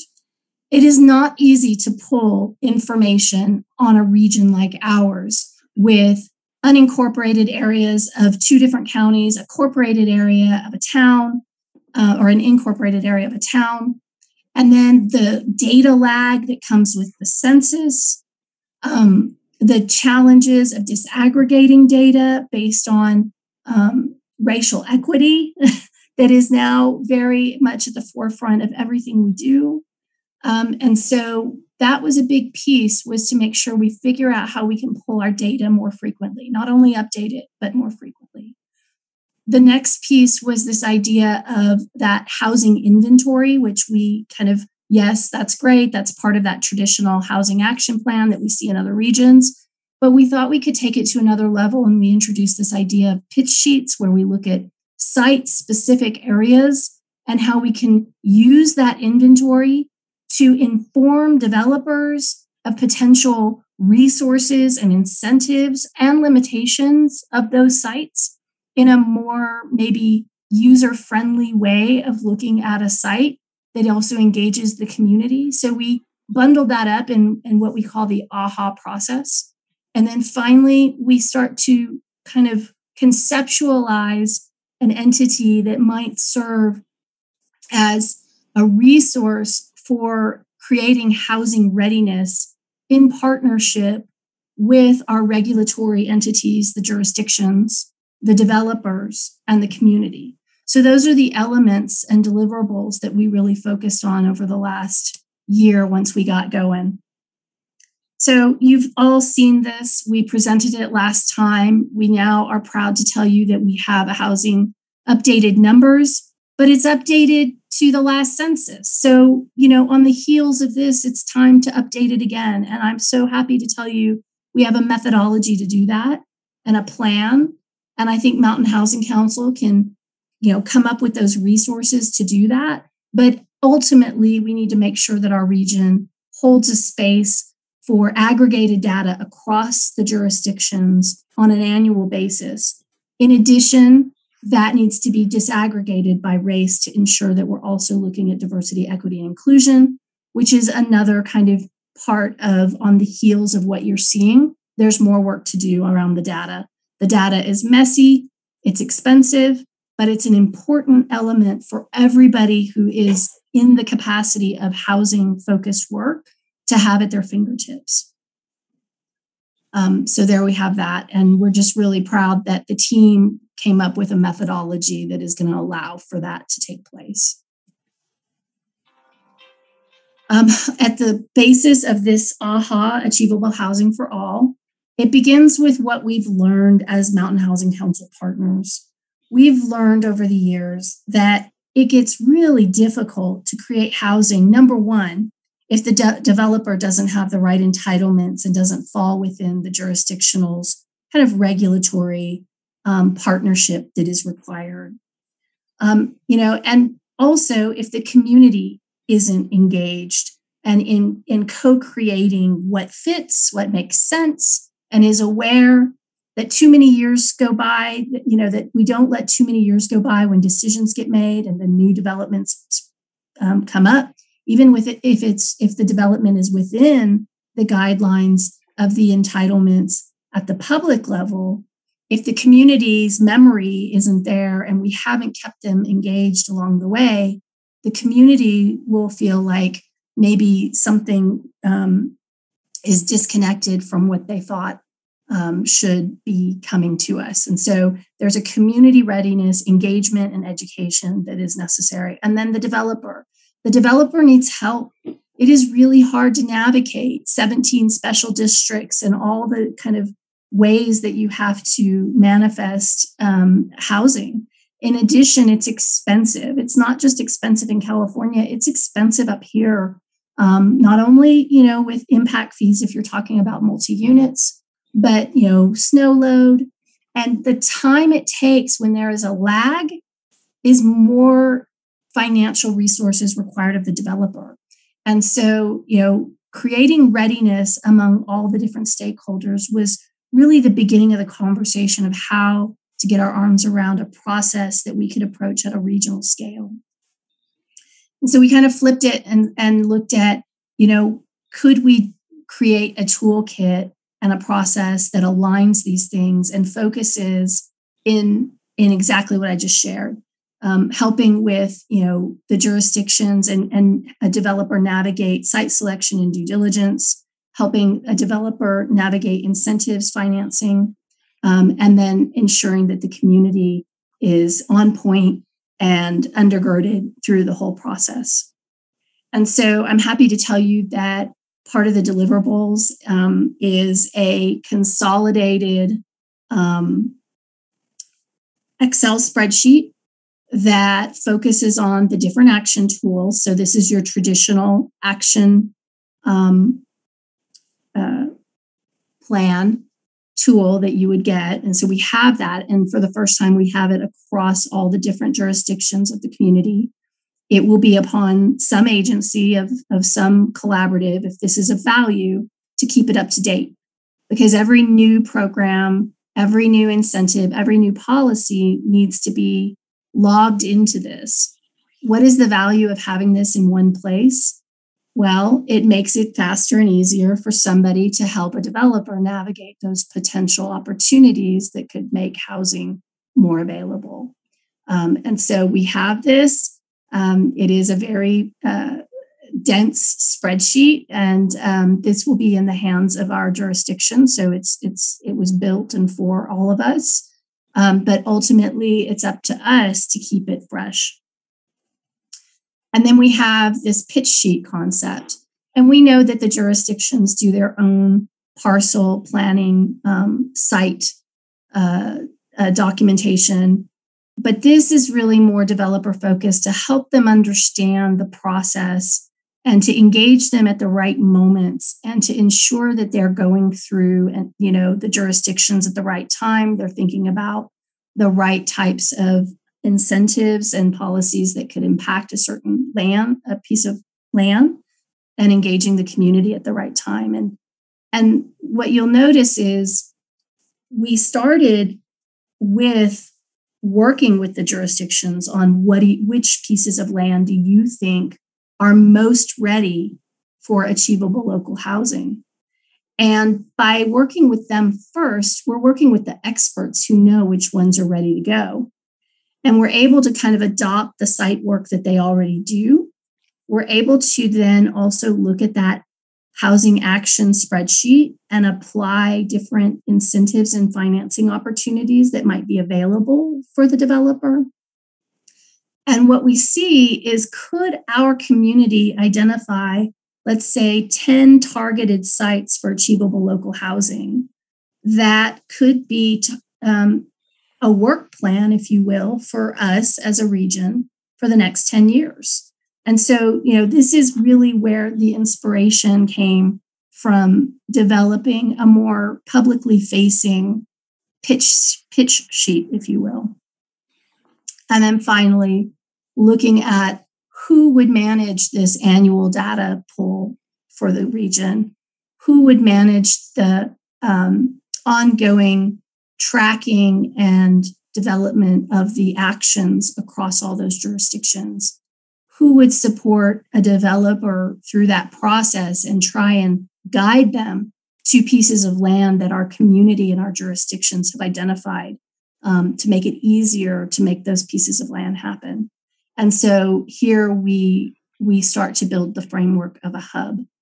And in this, you can see kind of a continuum where the Mountain Housing Council now hands off this implementation plan, that there is an entity or a series of entities. Maybe it's multiple entities that make up the hub. And they then are able to guide projects through and perhaps ready them for the limited amount of community capital available that is coordinated and waiting for the kinds of projects that fit within the vision of achievable local housing, and hopefully get some resources that will help make the housing come into fruition. And so this is the framework that we can see the elements of capacity or work that could be engaged at this level of a housing hub type entity or series of entities, the collective. We have walked this around the community. We've engaged a technical advisory committee made up of a lot of you. We've engaged a broader stakeholder group to guide us along the way. So hopefully none of this is surprising. Hopefully nobody's saying, I still don't get it. And if you don't, this is your chance. But we have had some really great input from different stakeholders around the community as we've really unveiled what we think is a more robust implementation toolkit, if you will. And I think that's it. So before we go to that, I'm going to hand it over to my colleague, Steve, just to round out anything I missed in this presentation, and then we'll open it for discussion. Great job, Stacy, especially considering that you're doing it under the weather. I think there were a lot of interesting takeaways from this project, but here's the biggest one to me, that Mountain Housing Council was originally formed to catalyze community collective impact on the housing issue. And going all the way back to that original formation of the Mountain Housing Council and the data that came out of the needs assessment showing a need for 9,500 units, it's really apparent that the jurisdictions cannot do this alone. Like they have made huge, tremendous progress. And like I define our jurisdictions in the statewide groups we participate in now as amongst the most progressive, forward-looking, and engaged jurisdictions on solving California's housing crisis that we see anywhere in the state. But even with that, it's going to take a full effort of the community to put a significant dent in that 9,500 unit deficit that we face, right? And I think the real concept behind the regional housing implementation plan was, how do we move from the initial work of the Mountain Housing Council to define the problem, define the issue, to bust the myths, to identify the need, and to set goals, to implementation. So this is kind of a watershed moment for this entire effort, in my humble opinion. And now we know what we need to do. And we need to set the goals and implement the policy and the plans and the technical assistance and catalyze community capital and do all the rest of the things that are necessary in order to put a significant dent in that 9,500 number. And it's going to take all of us working together, all the good work you guys described earlier this morning, in order to achieve that objective. So we need to institutionalize that process. And I think that's what that housing hub concept is intended to do, right? We need to build the mechanisms for applying community capital so we can leverage funding from outside the region to help us solve our problem, right? And we need to become the place where within the housing community, people know we can go there and we have a welcoming community that wants to work with us on building housing and is going to bring resources and community support to the table to make it happen. Like, we need to be the place where housing happens and people know that they have an infrastructure to support their goals in building projects and meeting the cohorts that we need.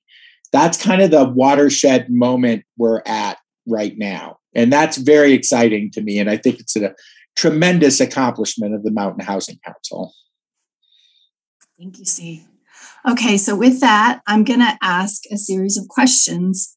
And thank you to some of my colleagues who helped me shape this part of the discussion. It really unlocked a lot here for me. And this is really encouraging some reflection and some feedback at this moment in the context of what we're talking about here.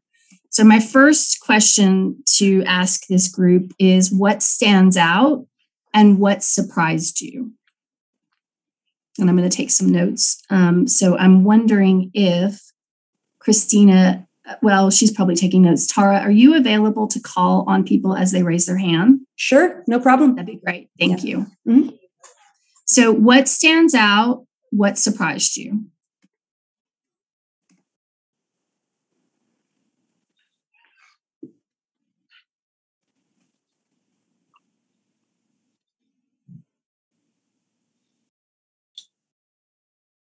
Okay, Shauna, thank you. So what stands out is seeing the application to the pitch sheets. I've looked at it multiple times, but to see it all come together in that product is something that I think if we had the capacity to do that on a lot more parcels would really inform both the private investment from a developer, but also in the conversations that I have in my role with those developers. And so I know we've talked a lot about those pitch sheets, but to see them all together was just stands out for me. I guess in summary, it stands out to me is that we're at a different phase.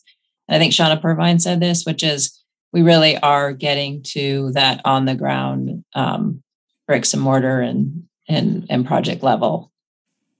So it's exciting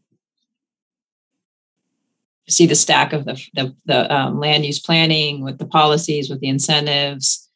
It's just really exciting. Great. That's great. Thank you. And I'm just going to stand out. I'm going to put a link to some of the materials that we sent out with your quarterly packet so you guys can take a look at what Stacy's talking about kind of in real time for anyone who's kind of a visual person.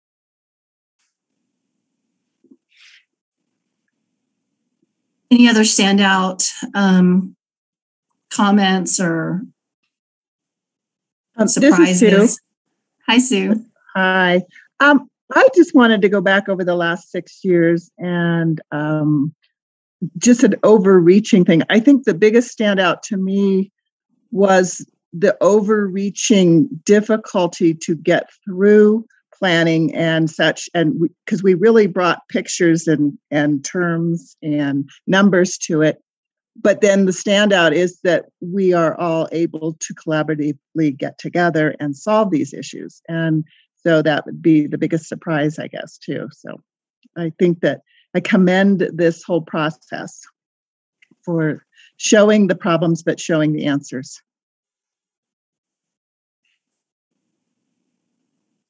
Shauna, did you have your hand up again, or was that from previous?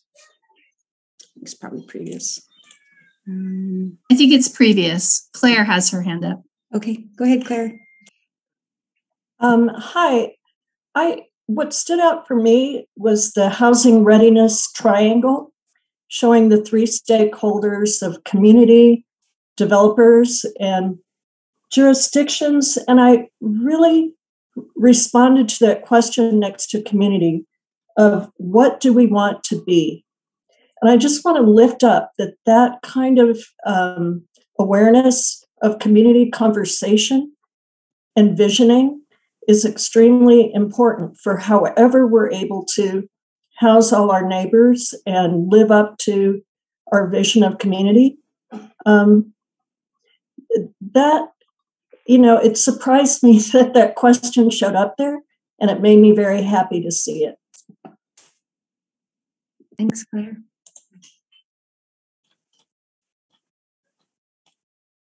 I've pasted the executive summary into the chat box if anybody just wants to kind of take a quick look. It was sent out with your quarterly packets as well. Okay. Are there any other standouts or surprises? I can move on to the next question otherwise. All right.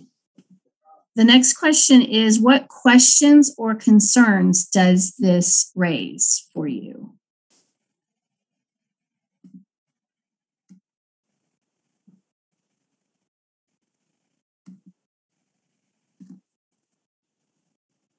I'll jump in. It's okay. I'll raise my hand this way. Yes, figure it out. I probably just a concern is kind of the ongoing ability to kind of maintain the information. I think probably the positive side of it, I love the information. I like the graphics of it. I like the simplification of it. I think we all have many conversations with developers or potential applicants that are wanting to do projects, and it can become noise at some point, and we feel like we're repeating ourselves a number of times, but they're just trying to absorb it. So where we can meet people at where they're at with graphics and simplicity and those, I think is great. I think my only concern would be going forward is maintaining those, particularly as jurisdictions move in different directions to do different things. And so, that would be something that if that kind of started to fall, it could just cause a lot of concerns or communication breakdowns with those developers going forward. But so I guess I was both kind of a positive and a negative on those.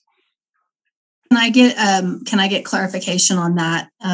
Specifically, would you be referring to annual data on the housing needs, the pitch sheet agreements, and the housing inventory collectively captured? Is that kind of it would be the latter? It's the pitch sheets and the inventory, just maintaining those and keeping them up. With so many moving parts with the local jurisdictions, I think that's going to be a challenge. Not an unsurmountable challenge, but nonetheless a challenge. Right, because you're saying that if we were to identify 10 parcels across the 3 jurisdictions in 2021 and say, these are the opportunities, limitations, incentives, and programs that could be used on this parcel that the community has identified, and it's got all the right entitlements and utilities, or all the things that you've identified that make it the right kind of parcel for achievable local housing. You're suggesting that maintaining those pitch sheets will probably be an ongoing thing. Like you couldn't next year or 2 years from now necessarily assume that pitch sheet is has the same things related to that parcel. Is that correct? Correct. And as developers come in and we think we've got the perfect pitch, we'll learn things as we talk with them, and we'll need to continually update and refresh and fix that. In addition to just the moving parts of the local jurisdictions, updating our codes and our ordinances and doing all of those things. So it's just there's a lot to take in. That's so helpful to hear. Thank you. All right. Others, Dave, then Hillary. I think it's Dave, Shauna, then Hillary. I think Shauna still has hers up from before. So I think it's just Dave. Okay. Okay, Dave and Hillary. Okay. Sure. Thanks, everybody. Appreciate the opportunity. I'm going to bring up maybe a couple of things here, and I'll try to be as brief as I can. So first and foremost, on the pitch sheets, I really like the concept. I think the concept of them is fantastic. Seeing, for example, though, the example provided in that executive report, both as an elected official, but also potentially as maybe a neighbor or somebody else, they can be really scary. So I think that while they're very opportunistic and inspirational, they also need to be grounded in reality, and they can't sort of usurp some of the input and processes that are already going to be in place, right? Like, we don't have those kinds of parking incentives or anything like that yet. So how does all of that going to line up at the end of the day? And, I definitely saw, step one was, engage the neighbors, engage the community on all those pitch sheets. Cause I think when we're looking at such aggressive goals like that, our biggest risk is very much going to be potentially with our neighbors and our other community members. So I just feel like there's going to need to be a balance there of when those pitch sheets become available, how they're available. Are they publicly available? Or are they more, behind a gate at some point? And then how do those also layer on top of the actual jurisdictional issues that we're still sorting out? So that's sort of like point one. But I like them. I just feel like we need to figure out what the order of them really is and how they fit in the bigger picture. That sort of dovetails into number two, which is sort of feels like a lot of this work is still falling on the jurisdictions themselves, primarily the town and Placer County. And we just have resource constraints, right? So aspirational and inspirational thinking is amazing. All of this work is amazing. But we simply don't always have the capacity to be moving all of this forward, both in a human sense, but also in a financial sense. So, how are we going to galvanize the capacity to be addressing these issues? And, I did hear Stacy or Steve said 10 years, that's great. I mean, I think 10 years is actually realistic. And I think, layering unrealistic expectations is only going to set us up for challenges. And then my third pitch is, and Stacy, I'll use this moment to bring it up here. But I think that there's a real opportunity. I think that there's a real opportunity right now in the private sector to galvanize interest. And I was really pleased to hear Chris from the chamber step up an hour or so ago, because that's really refreshing for me to hear. But I still feel like there's a huge lack of sort of organization and input from the private sector. I think we're at a tipping point, as Steve said. And if we're really going to capitalize on this, I apologize, too much going on. If we're really going to capitalize on this tipping point, the private sector is sort of ready and willing to step up. And I feel like sort of being left behind, or not really knowing what their place is, or not knowing how to engage in an effective way.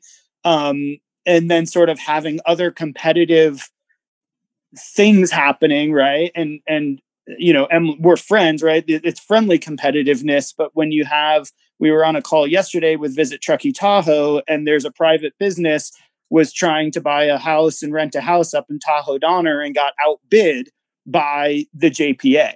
So, what is this landscape going to look like at the end of the day when we have a JPA and we have a lot of public entities moving some of these things forward? You have the private sector screaming for solutions, and sort of not a lot of layering, or, you've got Palisades Tahoe, you've got a couple of large employers here, but really sort of missing that sort of medium to small business entity as well. So those are just a few of my observations, concerns, and potentially opportunities to move some action forward in the next year and a half. Thank you. Steve. Sorry, I just want to say, Steve, I wanted you to just have a chance on how the site selection was a very delicate dance in this whole process. If you want to just weigh in quickly on that. It was indeed a delicate dance, Dave. and I think what it is not the intent of the pitch sheets to get ahead of or actually act in lieu of public process. As a matter of fact, the pitch sheets clearly state that. What they're really intended to do is act as kind of a tool to engage the developer in possibilities of what might be possible within the region. So I am sensitive to your comment that we need to think about metering the use of those pitch sheets in the process so that they don't get ahead of conversations with the community. But I also don't necessarily see them as solely a tool of the local jurisdictions for outreach to the development community. I think this is actually a key role of that housing hub, right? And that like having a professionalized organization or set of staff outside of the jurisdictions who can actually work directly with the development community to balance community vision, which is incredibly important, as Claire said, with the aspirations of the development community so that these things are more baked and ready when they come forward to the jurisdiction. A lot of the heat is taken out of them. The controversy is taken away from them. There have been early discussions with neighbors and surrounding businesses about what the regional impacts or benefits might be, right? Community benefits that the entire community desires could be incorporated earlier in the process. It's really intended to get that kind of use, right? And I would see these pitch sheets being done. I fully support Stacy's idea of let's do 10 next year. Let's do 40 or 50. Like the reality is we have a lot of opportunity sites that if we could clearly articulate a community vision of what is desired there and match it to the cohorts of housing we need, we have real opportunity on, right? But while I have the floor, I also want to just quickly address something that Shauna said. I think the product that we delivered to Mountain Housing Council gives us the ability to update the community survey on an annual basis.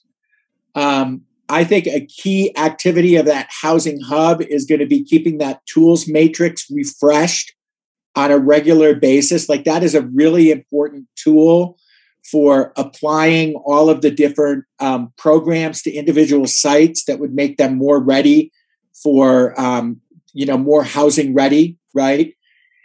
And I think the updating of the pitch sheets is an ongoing thing too. So I think Shauna hit a really important point here that there needs to be investment in the capacity to actually make that happen so that information is fresh every time someone comes to the table. But thanks for your input, Dave. And I think it's really good. It helps us improve the process. Okay, thank you, Steve. Hillary. Thank you. I think mine is more of a question, but I'm generally supportive of the direction of the hub concept. I think that's a interesting concept to work towards. I don't think I totally understand the relationship between the hub and Mountain Housing Council. The way it was described, my interpretation is that it's sort of a separate entity from Mountain Housing Council. And I don't think I fully understand why, or if it's sort of this is phase 3 that we're working towards in sunsetting Mountain Housing Council as it currently stands, or if there's some reason why they would be parallel entities at the same time, in which case I think I would need to be convinced that that's the right model. Thanks. Hopefully we're not convincing you and you're co-creating it with us, because honestly, it really isn't about convincing anybody. It has to be about the right partners. You know, I think about it like creating a quilt. We all have resources to bring to that and kind of put it together in the right way that makes sense for our community. And I think the verdict is out. I think right now we've agreed to spend the next 18 months together, and we're looking for the highest and best use of our time to really get us into more implementation. And what this implementation plan does is it provides, I think, a toolkit that might make sense to certain partners and not other partners, but from our vantage point and the conversations we've had over the last 4 years, there's a reason why we focused on these tools, the inventory, the data, and the site sheets that guide conversations between developer, jurisdiction, and community. And I think the hub concept has to get chewed on now. I think that there's a lot of new capacity in the region. And I think that there's still some missing gaps. There's new conversations happening around the evolution of capacity. So we know the JPA has shared today that they're looking at expanding beyond public agencies. We know that Placer is looking at potentially expanding their housing trust. We know that the chamber is looking at how to engage private investors, and TTCF continues to want to drive more philanthropic resources for flexible, nimble local capital to belly up alongside TBID and TOT dollars. So I think this is this moment where the great news is there's like all of this growth and new capacity happening. And we now need to be super strategic in these next 18 months to put the right energy into the right things. Because as you know, standing up new programs takes time, energy, and resources. Standing up new entities, expanding entities, all these things in a small rural community with, 30-ish thousand of us and as much, existing infrastructure that we have, we just have to be smart and collective. And so I think at this moment,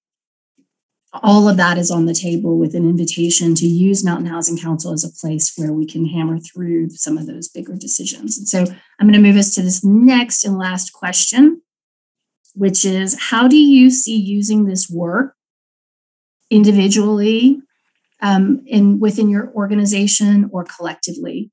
So based on what you've learned today from the more expansive conversation all the way down to the regional housing implementation plan itself, does anybody have a way that you've already started thinking about that could be helpful?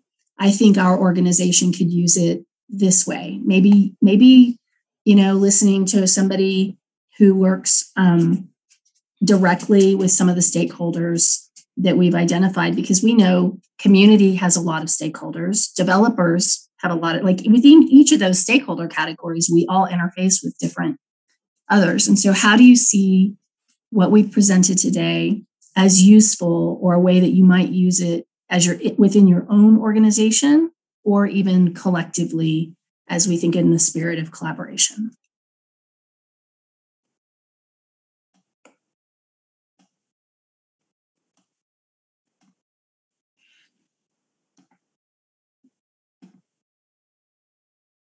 Allison, you're muted. I see you.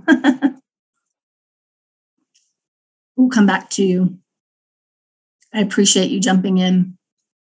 Should I just jump in? So every time we bring a program to council or some initiative, we frame it in sort of how this fits in with both our action plan and our priorities that the council has already set forward, and then also sort of where does this fit in with the regional context. And so I could see us, as we do with the needs data already, is every single time I present something, it's always in the context of the Mountain Housing Council Achievable Local Housing Framework and Bridge. And then now, we would use this to frame up that this action that we're, below market rate housing program fits into the town's priorities, which also fits into this regional housing action plan. And I think that really resonates with we have 2 council members on here, so I'm not speaking for them, but we always want to be moving the housing ship in alignment with our partners. And so always to know sort of that we're not carrying the load alone, but like who else is doing what piece of even that program or in complementary to what we're doing. And so I see using that to frame up this plan, to frame up how our work rolls up into the collective action. I also think, just to go back to, we're always trying to link up our work with our state agencies that fund a lot of our work. And so I think they always like to see how our work in our own little jurisdiction links up and coordinates regionally. And I think having this document and this plan, I'm pretty focused on that page that shows the spreadsheet of like, here's what we're going to do. And here's all the different partners who are going to take it on. I think that makes them very confident to choose us for funding. Shauna?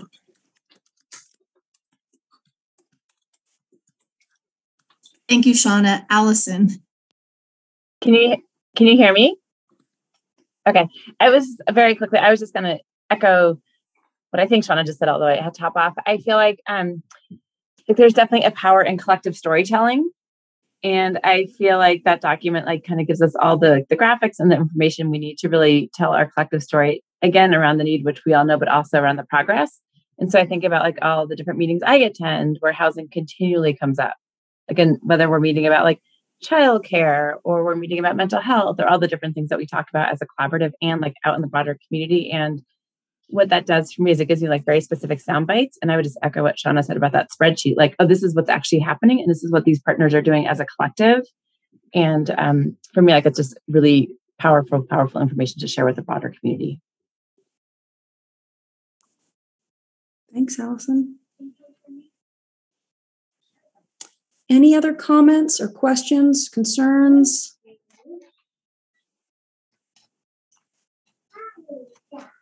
Oh, go ahead, Claire. I'm part of United for Action, the community coalition of faith-based organizations and community activists. I brought the executive summary of this implementation plan to our team leaders. I think that we can be a part of this community piece of engagement, outreach, and education. I'm leaning toward we may have a role to play in unlocking inventory by getting the word out to people who have existing property about how to make them available for workforce housing, maybe giving them toolkits to educate them, and also helping link people who are homeless or newly unhoused to the resources available. But discerning what our unique role here in this quilt that Stacy described, I think is very exciting, and we want to be part of this opportunity of partnership. Claire, can you just give a quick couple lines on what United for Action is so that people understand what that is? Sure. We are North Tahoe Truckee Community Coalition of faith-based organizations and community activists. Our areas of focus in our teams are education, advocacy, action, and inclusion. So we try to bring this information on larger issues back to the community, particularly through faith-based groups. And homelessness and housing is our number one priority as determined by our membership right now. That's great. Okay.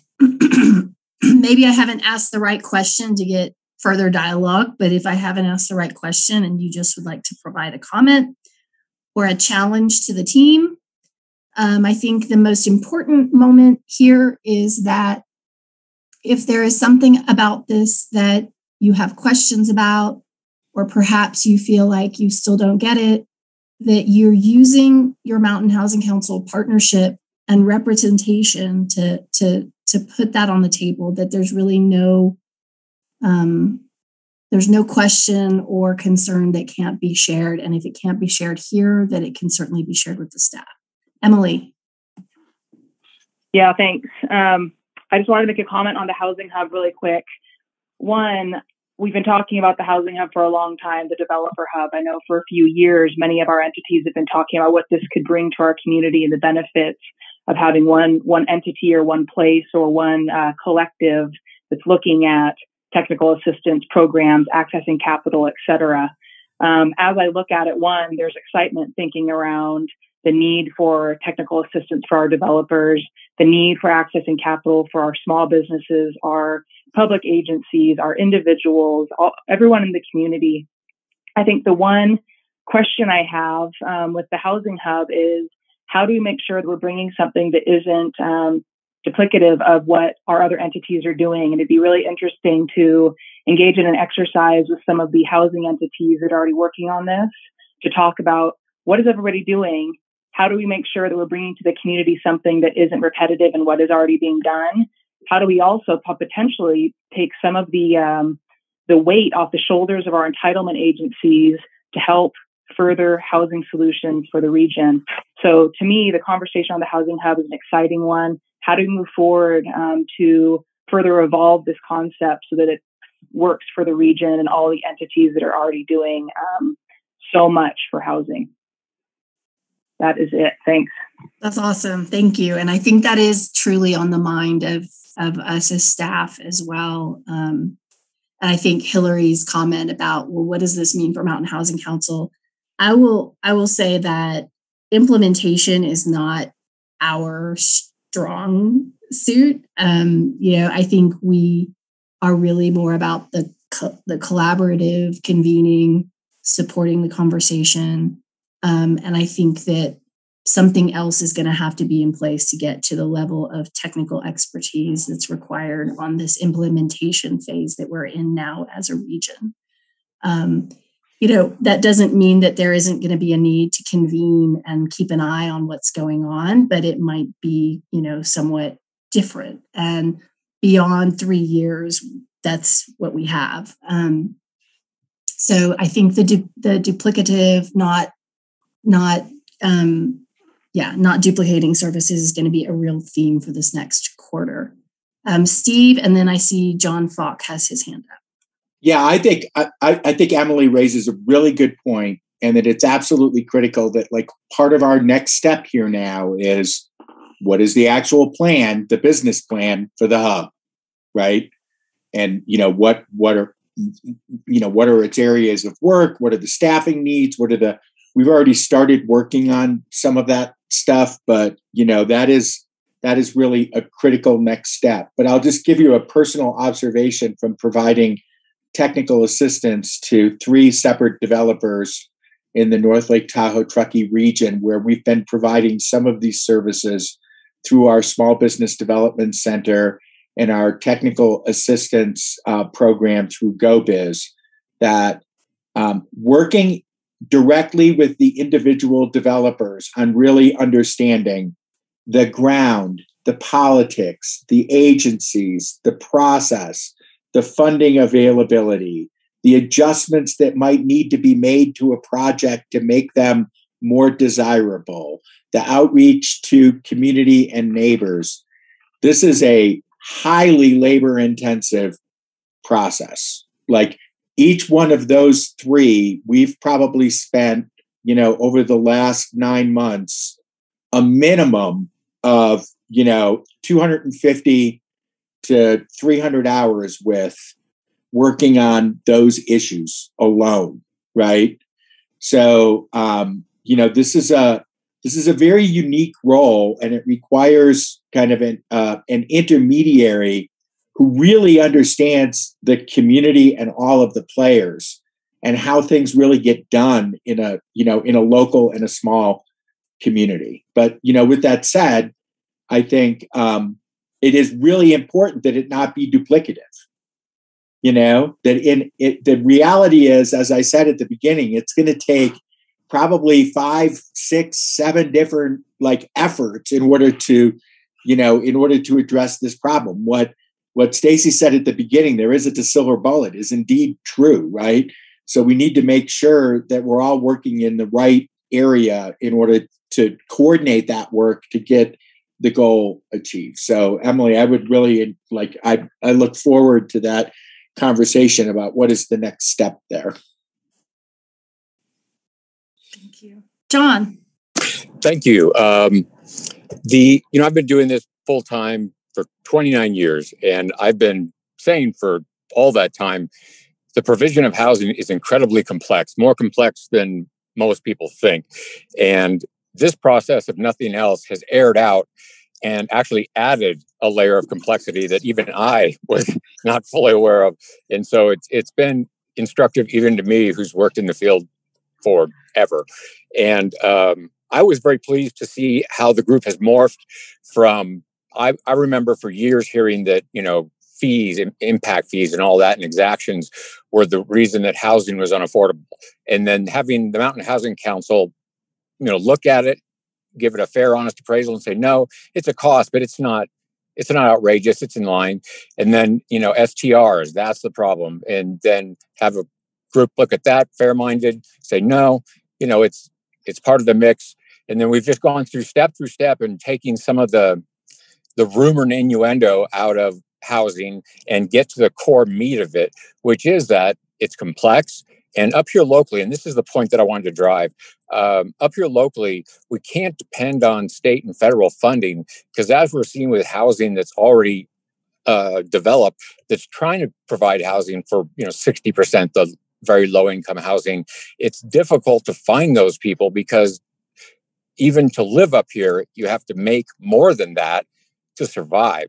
And so we really need to make sure that we reemphasize that we're going to have to do some community-wide, region-wide solutions that don't have the entanglements associated with state and federal money and all the restrictions, the HUD restrictions associated therewith, so that we can actually provide achievable housing to the people that need it. Thank you. Awesome. I think that's a great comment to end on. And I have a couple takeaways, and one of the takeaways is a mapping exercise with some of the core agencies to really look at where capacity has been built, where it's heading, and how we make sure that we're aligning towards, a good implementation plan that we can feel good about using these tools collectively. I also think, to John's point, we're handed some regulations related to the subsidized housing that, Truckee Artist Lofts and others, utilize those tax credits and those grants. And we find ourselves really challenged because so much of our workforce makes more money than what those subsidies require. And so I know there's been conversation about, number one, not prioritizing, that was a really bad sentence, sorry, but to always keep our eye on our lowest wage earners. Like, they really do belong, at the heart of this conversation, and recognizing that the subsidy type housing that we do need is very limited and doesn't really address the fact that so many of our workforce members don't qualify for those and still can't afford to live here. And so I think that's a more philosophical and potentially state and federal policy focus that we could take in the next 18 months, just to, maybe shoot an arrow out there from as a small mountain community that is trying to work within the parameters of those public dollars and where we see that challenge. So with that, I just want to thank everybody for the robust conversation, and I want to thank Steve and Ashley and everybody, the entire team that came together for this regional housing implementation plan. It was a significant lift. So many of you who participated on the technical advisory committee, for the stakeholder working group, to getting the word out to the public meetings that we needed, input. want to really take a moment and honor the tremendous amount of work and collective lift that it took to get here. And so thank you with that. And now in these last final minutes, I want to open it up to any public members who might want to share any thoughts.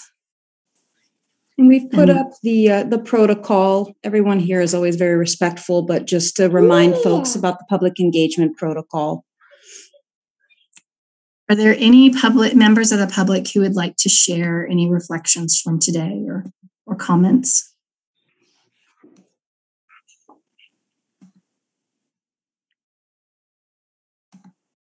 Gosh, it's hard to believe. Okay, so then I will close this out and encourage you as members of public to continue to stay engaged, to sign up for our newsletter, to attend our next meetings, to look at our website. And then for those of you who give your time and energy and institutional backing behind this work, thank you so much. It feels like, we've come a long way in the 5 years since we did that first needs assessment.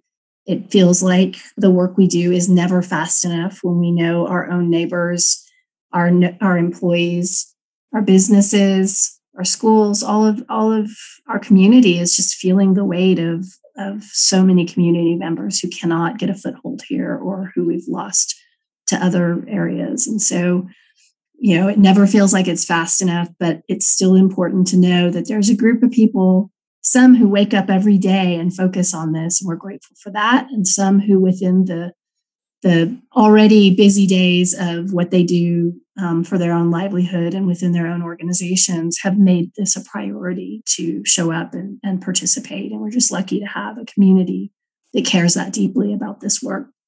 And there's more to come. So this is our last quarterly meeting. Of course, we're going to see you all in all of our working group meetings and other things that pop up.